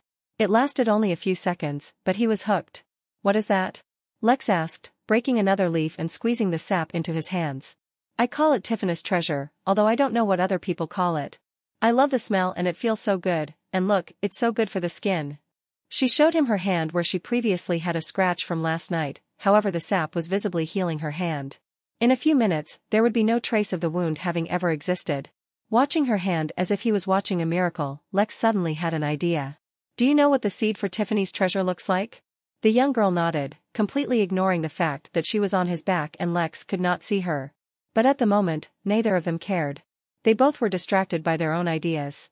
In a dark room a large, brown fox lay comfortably on an equally large pillow. There were no torches in the room, and the few windows had curtains drawn in front of them. There was no other furniture or other decoration in the room, as if the fox was supposed to be the only and main attraction. The silence was broken, however, by the sound of an opening door followed by a man dressed in black entering and sitting on his knees before the large fox. "My lord, there's a report from the Eastern Temple in the Red Nation. All the priests have been captured, but a human child witnessed the event and escaped. So far we have been unable to capture the child." The fox lazily opened a single eye and looked at the man in front of her, before saying, "Tell me, are human children traditionally faster than the adults?" "They must be, otherwise why would none of your people be unable to capture the child?" "No, my lord. The child was just lucky. My men chased after the child, but in the darkness they were slowed down in the forest. A couple times they almost caught the child, but they happened to run into wild beasts and had to fend them off. In the end the child ran into another human who we believe has taken a strengthening fruit. They were able to run away faster than my men could keep up. Fortunately the man did not know how to hide his tracks. My men are chasing after them as we speak. I believe in a few hours, both the child and man will be captured." The fox looked at the desperate face the man before her was making, and thought for a few moments. Finally she said, "Send word to the brown Bari wolf pack. Tell them I want the entire pack after the 2 humans. Also send word back to the Iron Mountains, tell them moving forward they should assume that details of our actions in Red Nation have been leaked. Speed up the infiltration, and don't hesitate to use drastic measures if necessary." "But my lord," the man cried out, gripped in fear, "we can capture the 2 humans. We can. We won't let the news leak. Even if you capture them now, there's no guarantee that they haven't spread the news already, or sent some kind of message. Since you lost sight of them, assume the news has already disseminated. Do not try to cover up your failures, and do not be afraid to make changes to the plan. Now go, I want to continue napping." The man's entire body trembled as he accepted his orders, and left the room to carry out his orders. Compared to other spirit beasts, this fox was very calm and didn't bother with unnecessary details. But once news of his failure made its way back to the Iron Mountains, there was no way he would escape punishment, and in the Iron Mountains the lightest punishment for humans was death. Chapter 58 Trouble. It had been a few hours since they left, and despite slowing down occasionally to collect seeds or roots of some plants Lex thought had interesting uses, the duo had made good progress. Lex was traveling at a light jog so as to not exhaust his stamina, but speed up their journey. In fact, they were already in sight of a town from where Lex would be able to purchase a bicycle. As for how to make the payment, Lex was embarrassed to admit that he would have to borrow money from Tiffany, as he had no idea what kind of currency worked in this world. Fortunately the little girl had already assured him that she would be able to buy it. The town was very different from what Lex was expecting. Most noticeably, it was extremely clean, which was a great feat considering their limited technology. Even a lot of Manhattan wasn't as clean as this town appeared to be.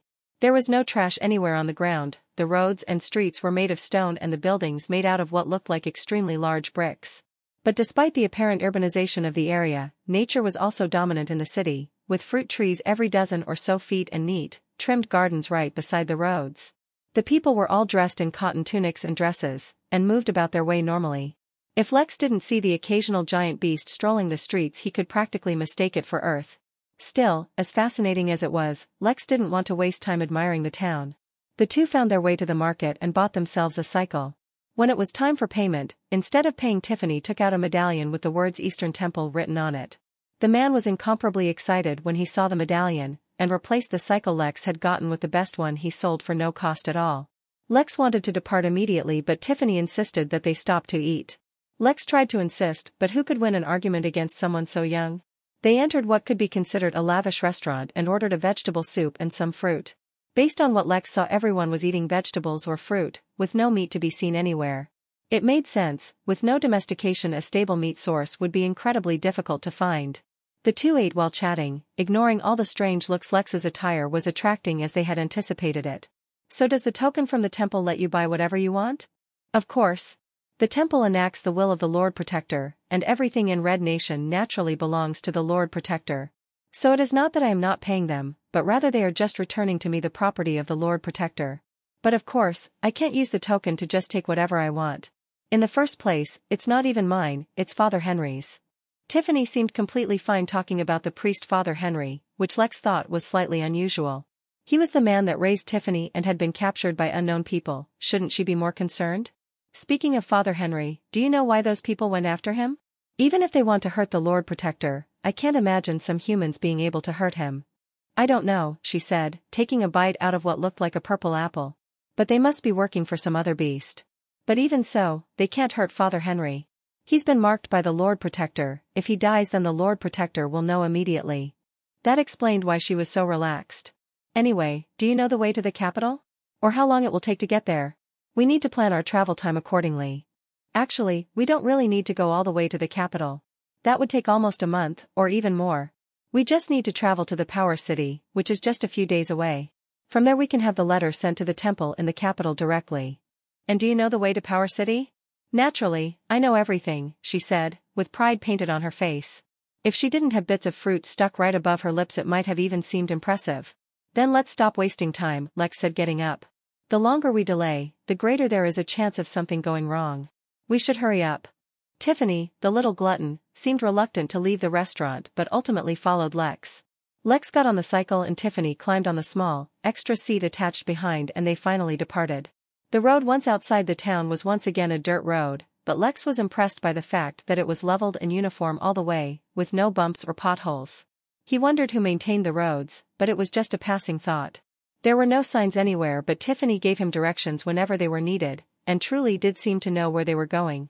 Lex maintained an even pace so that he would not get tired, but they were already much faster than when he was jogging.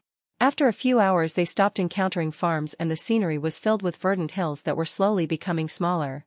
In the distance Lex could see a forest that seemed to reach out into the horizon. This place really did have a lot of vegetation, which made him more sure of his conjecture that the beast alpha of this country was not actually a beast but a spirit plant. He wondered if he could get a seed or a cutting. Suddenly Lex felt goosebumps all over his body, and his body stiffened, as if sensing danger. He looked around to locate the source of his unease, but did not need to look for long. Some distance behind them Lex saw a lone, brown-colored wolf standing in the middle of the road staring at them. The distance made it hard to tell, but Lex felt like the wolf was at least 5 feet in height, which would make it the largest canine he had ever seen. Tiffany noticed him staring at the wolf and tried to reassure him, "Don't worry. As long as we're on the road, no beast will attack humans, not to mention I have the token of the temple. It will be able to sense the aura of the Lord Protector on it." And, before Tiffany could finish, the wolf looked up into the sky and let out a loud, savage howl. A tide of wolves emerged from the trees behind it and surged towards the duo. "Hold on!" Lex roared, and started cycling at full speed. Tiffany was extremely frightened and was hugging his back tightly. Lex also felt fear, but he also felt excitement and exhilaration.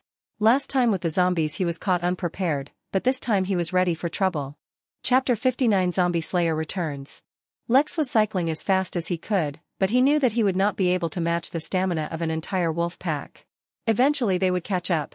Fitting the fancy monocle in his eye, he turned around once more to take a look at his assailants. A single glance was all it took for the monocle to record all the data he needed. The giant wolf, which Lex assumed was the leader of the pack, was at spiritual awakening while the rest were normal wolves. Spiritual awakening was the level that animals entered when they became spiritual beasts, and was equivalent to a human chi training. The fact that the rest of the pack consisted of normal wolves did not make Lex's life any easier either, as their numbers continued to increase. So far 60 wolves were already chasing after him, with the leader of the pack still standing in the back. Various thoughts raced through Lex's mind as he decided the best course of action. The most obvious option was to take out his gun and shoot, but the recoil on that was too strong and would probably knock him off his cycle. He could use his short sword to attack them if they get close, but if they overwhelmed him with numbers he wasn't sure about being able to protect himself, let alone Tiffany. A few other thoughts ran through his mind before he looked up at the sky. The sun was getting low, but it was still about an hour away from dusk. "Tiffany, do you know any good places we can hide? Or get a vantage against the wolves?" he asked, but the young girl was frozen in fear and she was not able to answer. Lex shook his head and swiftly made a plan. He reached a hand into his backpack and rummaged around till he found 2 small cylindrical items. When he pulled them out they looked like shotgun shells, but they served a different purpose. He cracked one and thick gray smoke started pouring out, completely covering the road behind them. This was a compact smokescreen maker that he had bought. The smoke not only affected visibility, it would sting the eyes, nose and throat of anyone in the smoke. Lex was not sure how strong the effect would be on these wolves, but he was certain it would at least slow them down and affect their senses. Waiting till night was a very important part of his plan, and he had to delay things as much as he could. "Tiffany, hold this," Lex said as he handed her the smokescreen maker. He had to repeat himself a few times, but the young girl eventually obeyed, and held onto it tightly. Slowly, she was coming out of her initial shock, and although she was still afraid she was no longer frozen. Tell me when the smoke stops coming out, he instructed and put his hand back into his bag. Some more rummaging and he took out what looked like an injection. Wasting no time, he stabbed himself in the arm and squeezed the injection. This was a booster that would act like adrenaline, boosting his speed and giving him energy, and it simultaneously relieved the fatigue his muscles built up. With that done, he turned his attention to cycling, and sped up even further. After a few minutes the smokescreen maker stopped working, but Lex didn't immediately use the second one. He only had two and he had to use them effectively. The wolves had slowed down and the distance between them had increased. The pursuit continued like that for another 20 minutes before the wolves seemed to have recovered from the effects of the smokescreen and sped up their chase. He waited till they came closer and used the second smokescreen as well. This was nothing more than a delaying tactic, as he would not be able to go far enough to completely escape them no matter what he did. Besides, running away was never his plan to begin with. The second smokescreen bought him some time, as the wolves seemed to be affected even worse the second time. They were also hesitant in coming near him, and Lex was sure that if it weren't for the orders of the leader of the pack they would have stopped chasing after him. Speaking of the leader, it seemed completely unaffected by the smoke, but did not venture away from the pack to hunt Lex alone. That was quite fortunate, as Lex would have to risk using his gun if the large wolf chased.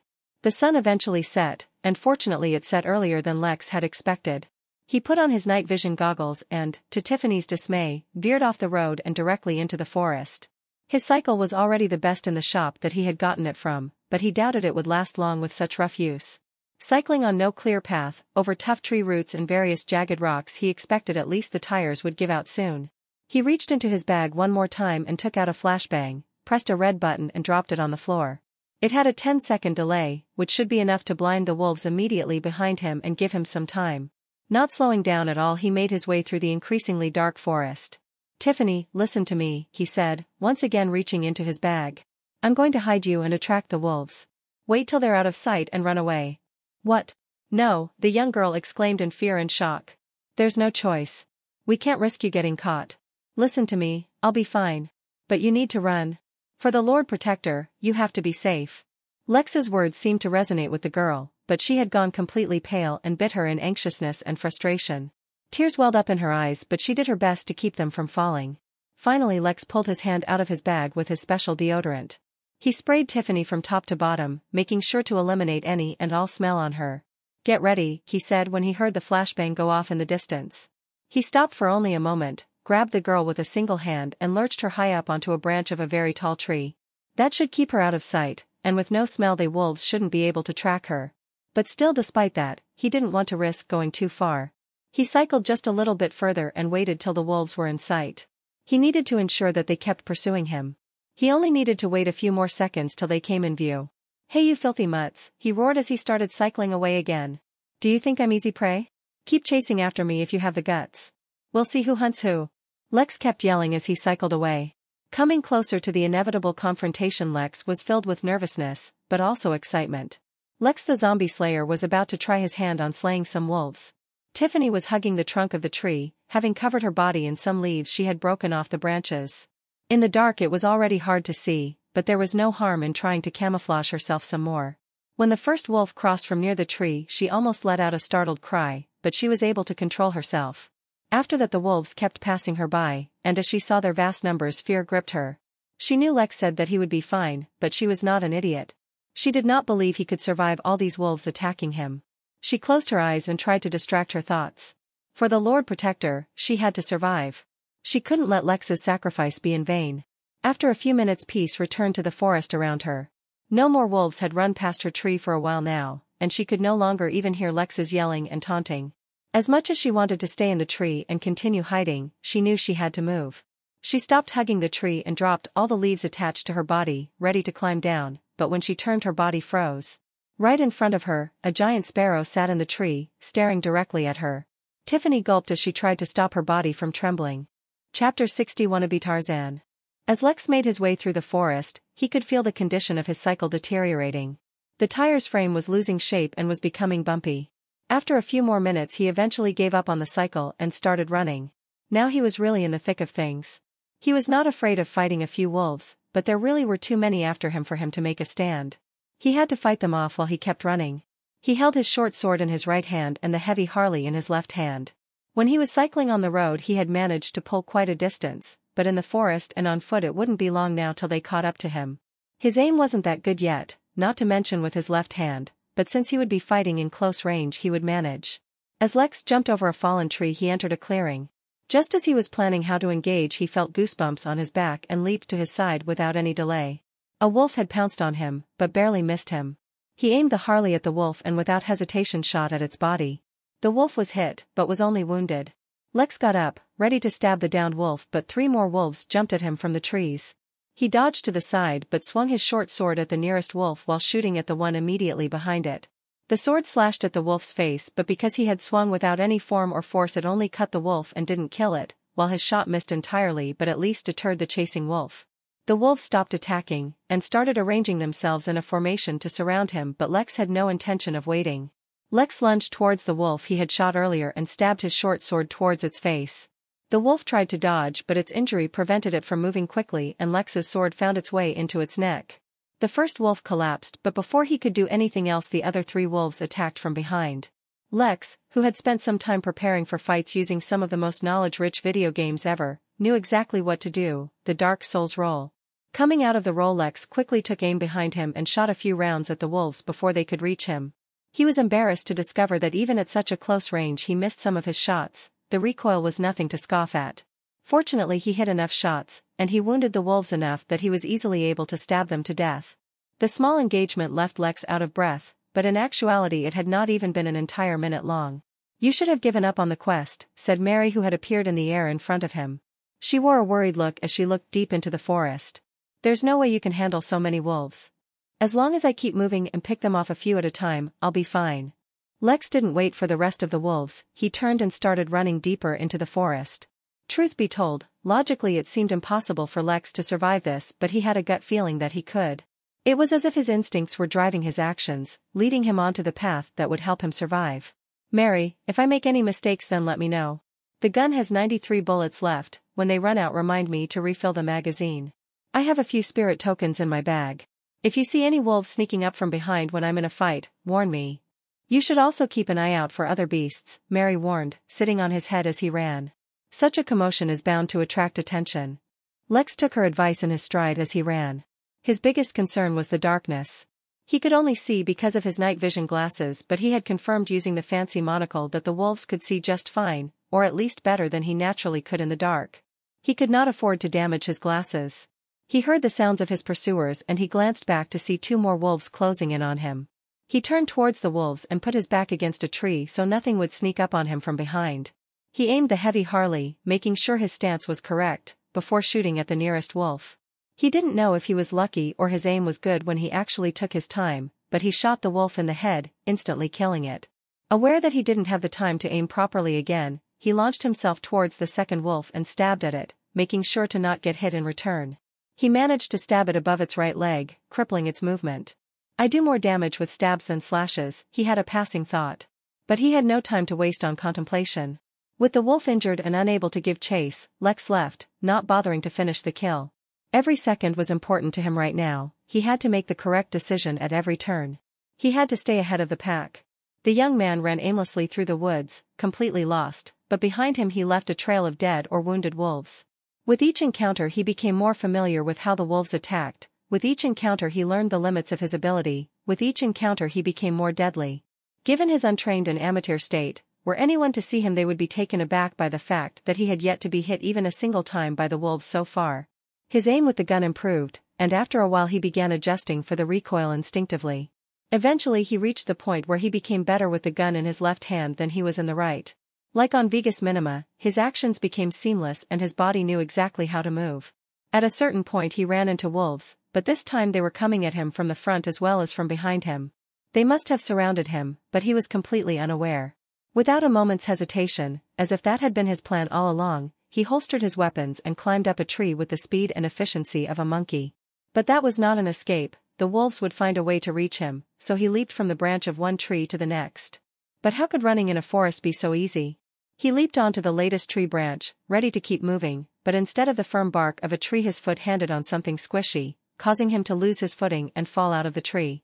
Panicking a little, he raced to get up. The wolves were right behind him, but his thoughts were interrupted by a loud and angry screech.